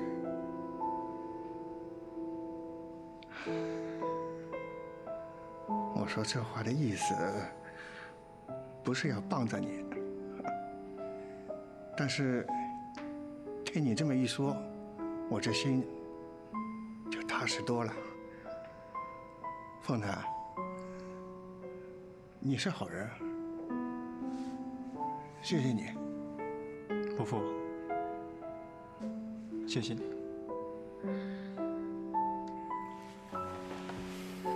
回家吧。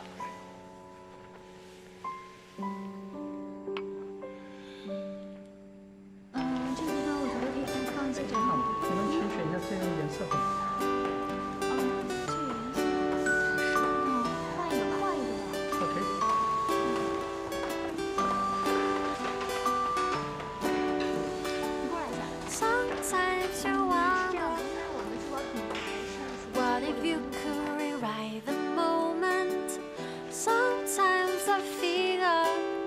？There's another lacking in perfection. Sometimes you've been hurt, then you learn a thing about a few more. 整人，这味道还可以吧？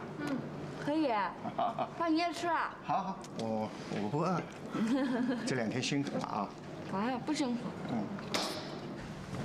爸，怎么了？爸，给你说件事。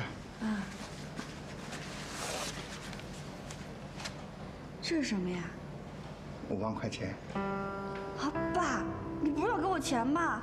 不用了，你自己留着用。听话啊，你也别小看这5万块钱，1000万就是有很多个5万块凑起来的呀。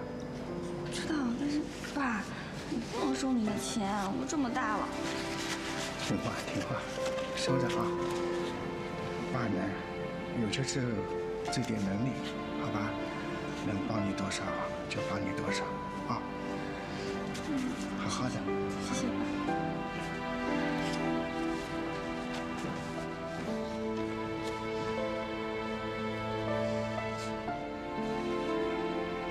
然后2层是给员工的设计的休息室。哎呀，有蟑螂啊！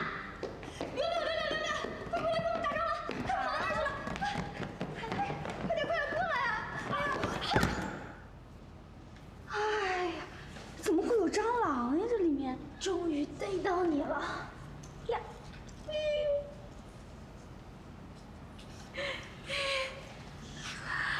哎呀，一定是隔壁餐厅跑过来的。不行，我们得投诉。这么大一只，哎，风头呢？人呢？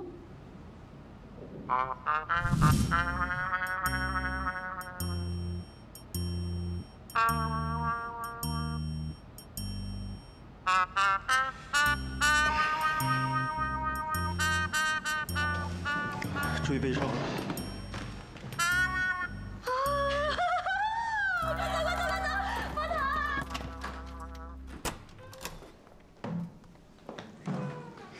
我回来啦！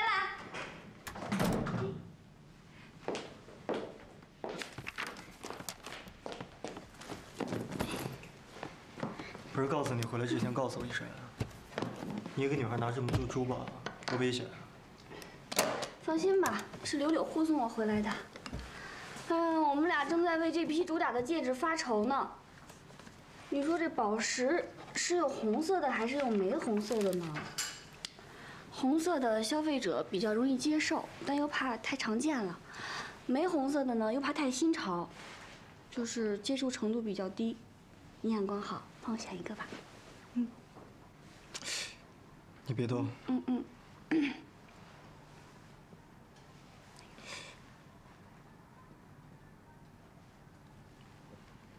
玫红色。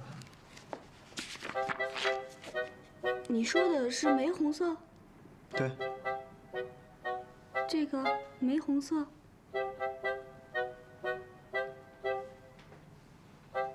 玫红色。可是这是大红色的哎。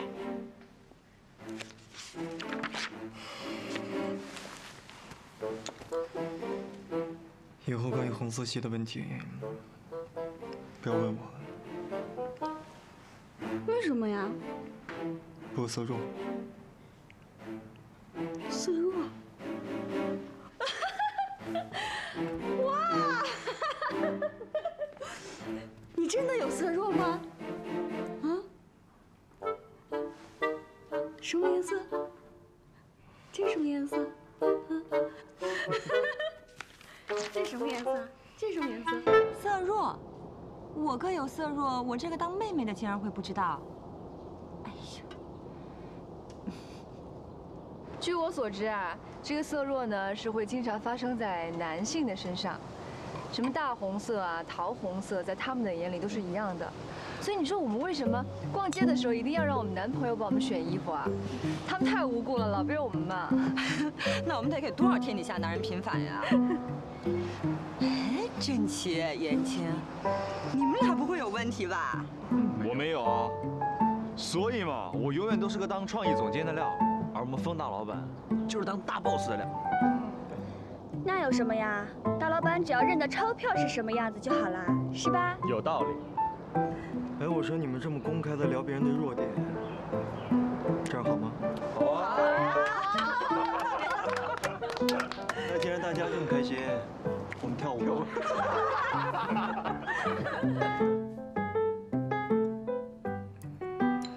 所以，你右手食指受伤还没完全好啊？那你字写的那么漂亮，一定下了不少苦功吧？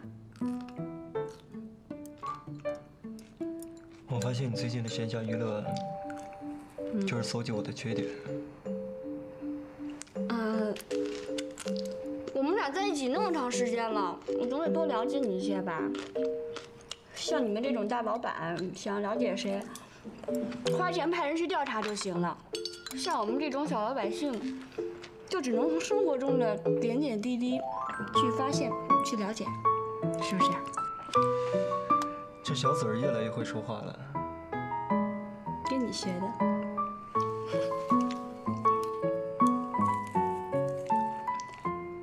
好吃吗？是丝瓜呀。哎，你怎么会点丝瓜呀？我最不爱吃这个了。现在也会挑食了？这也是跟你学的。你怎么不跟我学点好的？哪好？好欺负我！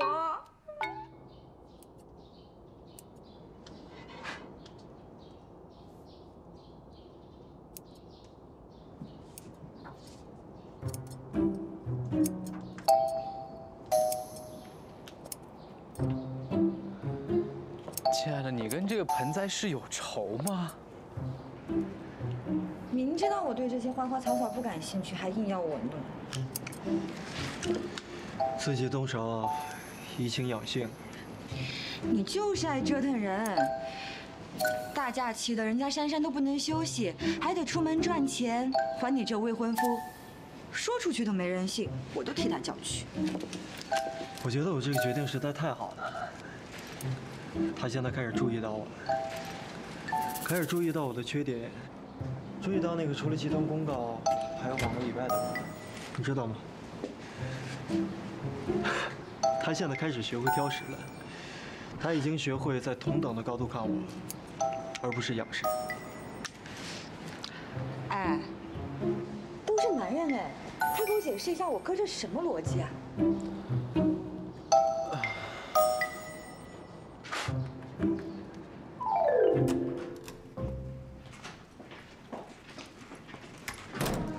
下周就要开幕了吧？是啊，但是还有一批数据来时的坠子被大雪困在了南非，来不及空运过来。你说这不是摆明了要开天窗了吗？你一个管财务的，这个也要烦恼你？当然啦，光装修就花了1个多星期了，如果第1个月还没有打平成本的话，再这么拖下去，那我要什么时候才能还你的1000万呀？你可要注意身体啊！别那1000万还没还，就把自己身子累坏了。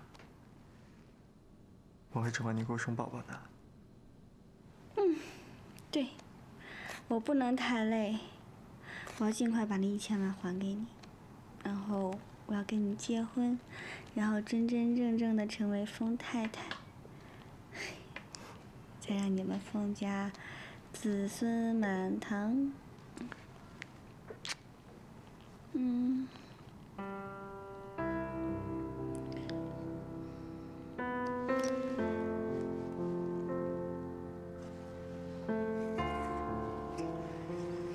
先说不结婚的，可不是我。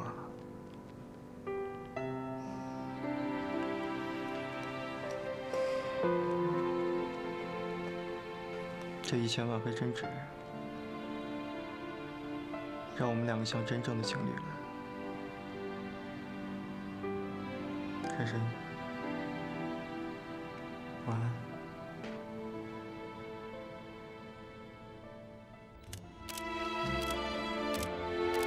来看这里。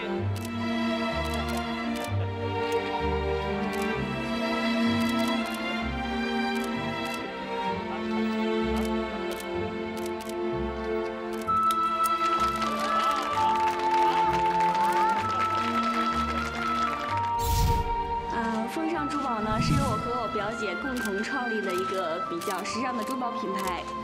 我们主要都是请一些比较年轻有为的国内设计师来为我们全新打造的，比如说这一款，大家最近都有看过《来自星星的你》吧？这个店呀，可是我未来的大嫂和她的堂姐一起成立的，你们可要多多支持哦。你哥是什么人物啊？子公司开幕还需要我们大家的支持吗？当然要多支持啦！只有这个品牌做起来了，他们才可以心无旁骛的结婚啊！快过来看一下吧。这里设计的还不错哎。整个都挺简单的。这里呢都是我们今年的主打款，每一款的背后都有一个小故事。您可以向前拍。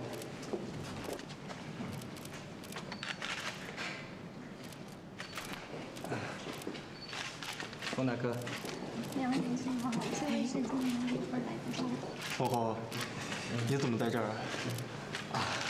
来做设计助理，所以也不好事先跟你打招呼。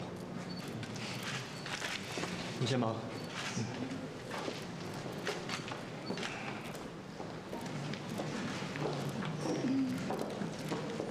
你认识王红？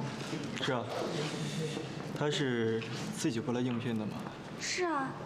他在国外是学珠宝设计的，刚回国，也没什么工作经验，这是他第1份工作。你怎么认识他？他爸可是上海市首屈一指的大企业家。看来你们可以考虑一下更换合作银行了。你没认错吧？面试的时候他还特别拜托我们要给他一个机会。在珠宝方面。他确实需要一个机会。不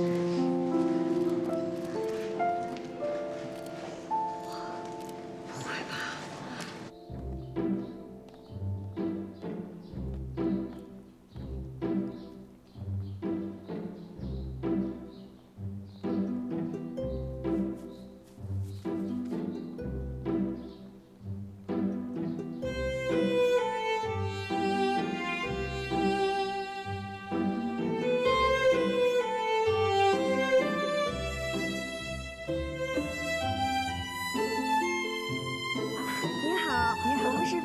品牌，简称 FS。这是我跟我堂姐一起创立的珠宝品牌。其实啊，珠宝的真正价值是体现在于这个宝石的原料，还有这个工艺的本身。啊，你看那些国外的珠宝品牌，对我们店里也有的，但是我们品牌叫你下，不好意思啊。失陪了。那我们得去看一下。珊珊，你怎么把丽叔的订婚礼作为你的销售中心啊？小心他生气啊！哎，不会的，不会的，我送了他一对耳环，他说了金不掉，最好呢从这个月就开始还钱了。丽叔现在也当真起来了。不错嘛，突飞猛进，越来越好了。对，你们拍也开始认识起来了。下次咱们逛街的时候，没有借口不买了啊。我这是赚钱的知识，不是花钱的习惯。我现在还负债。哎，我跟你说，珊珊，你看这……哎，吴太太。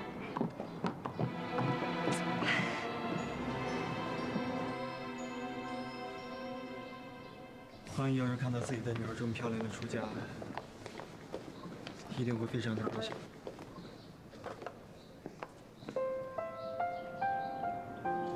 谢谢你今天让我以哥哥的身份，把你嫁出封家老宅。记住，我还有风月，永远都是你的家人。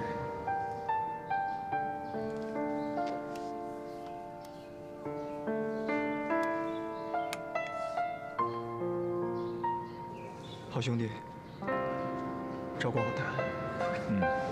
放心吧。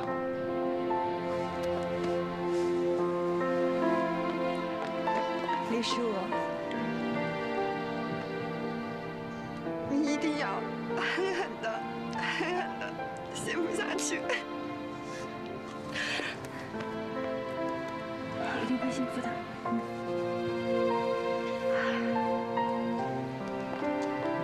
珊珊，丽叔，祝你们幸福。如果郑琪欺负你的话，跟我们讲，我们帮你出气。珊珊，我只有当你在祝福我。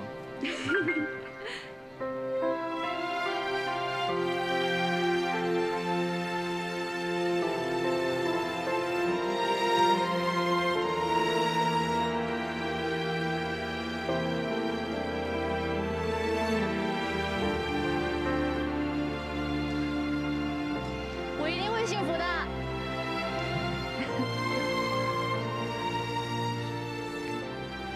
可走吧。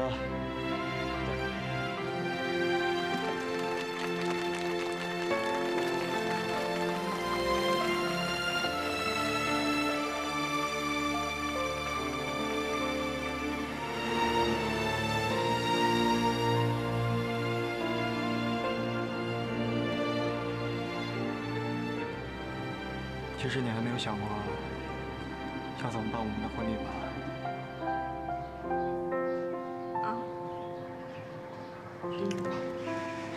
没关系，还有1年的时间，慢慢想。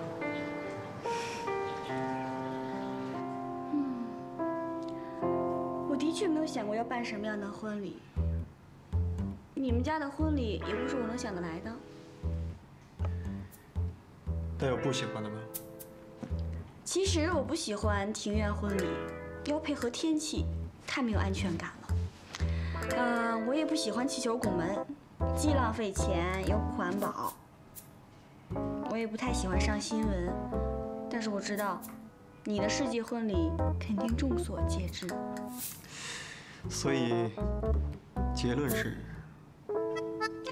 结论就是，没有结论，让我好好的想想吧。删除法是个好办法。删除法。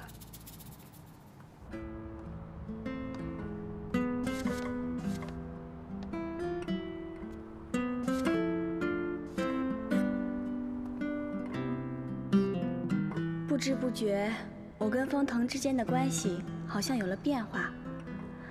我觉得自己不再像是他身边的挑菜工、小跟班，而是真正的女朋友。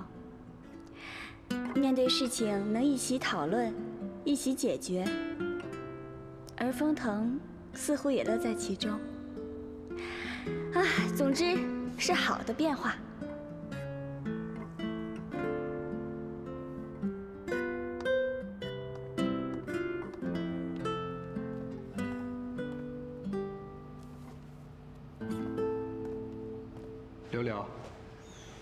这是我帮你买的早餐。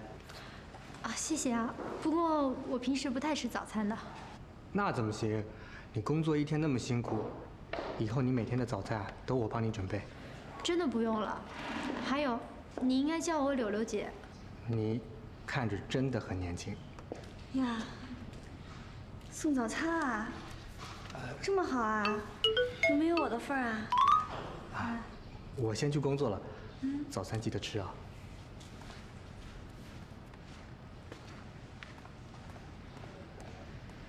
哎，这个王红是不是对你有意思呀？送早餐？你能不一大早就八卦吗？人家王红比我小5岁哎，当我是个姐姐而已。是吗？小5岁呢？哎呀，年龄不是问题，有爱就行啦。哎，今天是月底结算了啊，你还不快去工作？哎呀，月底结算，啊，好吧，那我去月底结算了。爱心早餐。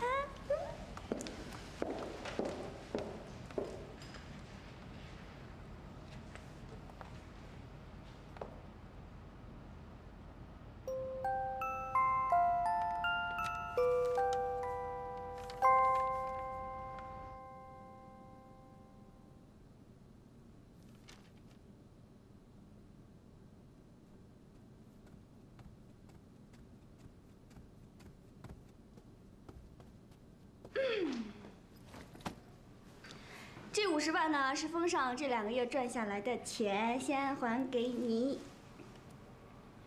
经营店面需要现金，这个你们先留着。那怎么行呢？既然赚了钱，就得还给你啊！怎么，嫌这50万太少，看不上眼啊？等你什么时候赚足了100万，再跟我谈还钱的事。哎，对了，钱王社打电话来说有一个阿姨要回你们老家，要不要带一些家乡的土特产啊？好啊，好啊，好啊，好啊，好啊，好啊！如果下个月 FS 的业绩可以破100万，我给你带2份。君子一言，驷马难追。难追？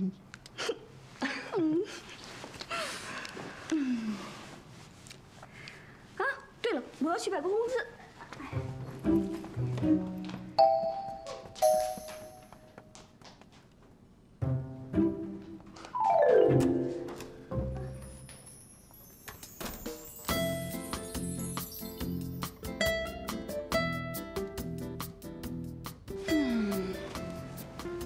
颜色挺好，就太肥了。哎，换一件。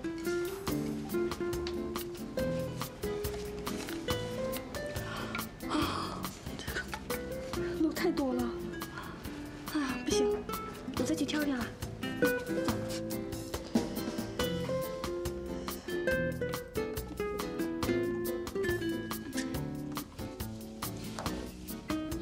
珊珊呀，你到底要挑什么样的衣服啊？下个月初就是丰堂集团的年会了，风尚作为丰堂集团子公司之一，代表我有资格去参加。这次我志在必得最优雅女士。可是你不是一向对这样不切实际的头衔一点兴趣也没有吗？我这次不是为了我自己，我这是为了投资。你想啊，如果我拿得了最佳优雅女士奖，大家能不注意到我身上的珠宝吗？这可是推销风尚的绝佳机会。而且不用花1分钱去买平台登广告。原来是这样呀。对呀，多划算。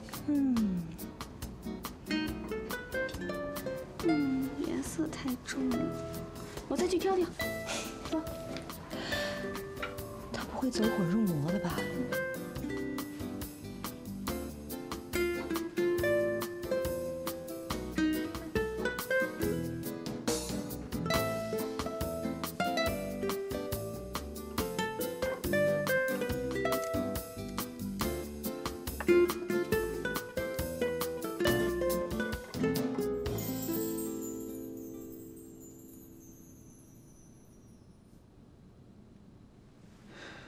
哎哥，珊珊还在里边呢。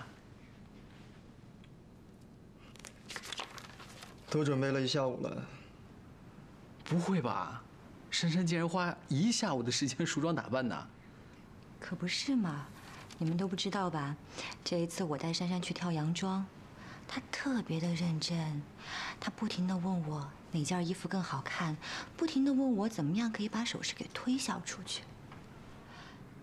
不会是你把人家逼太紧了，为了还债，她走火入魔了吧？不了解他吧？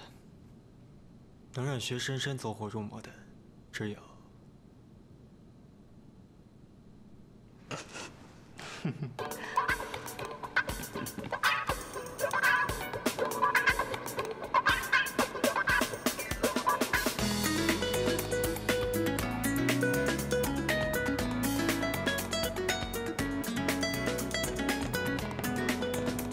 今天要不要竞争一下最优雅女士？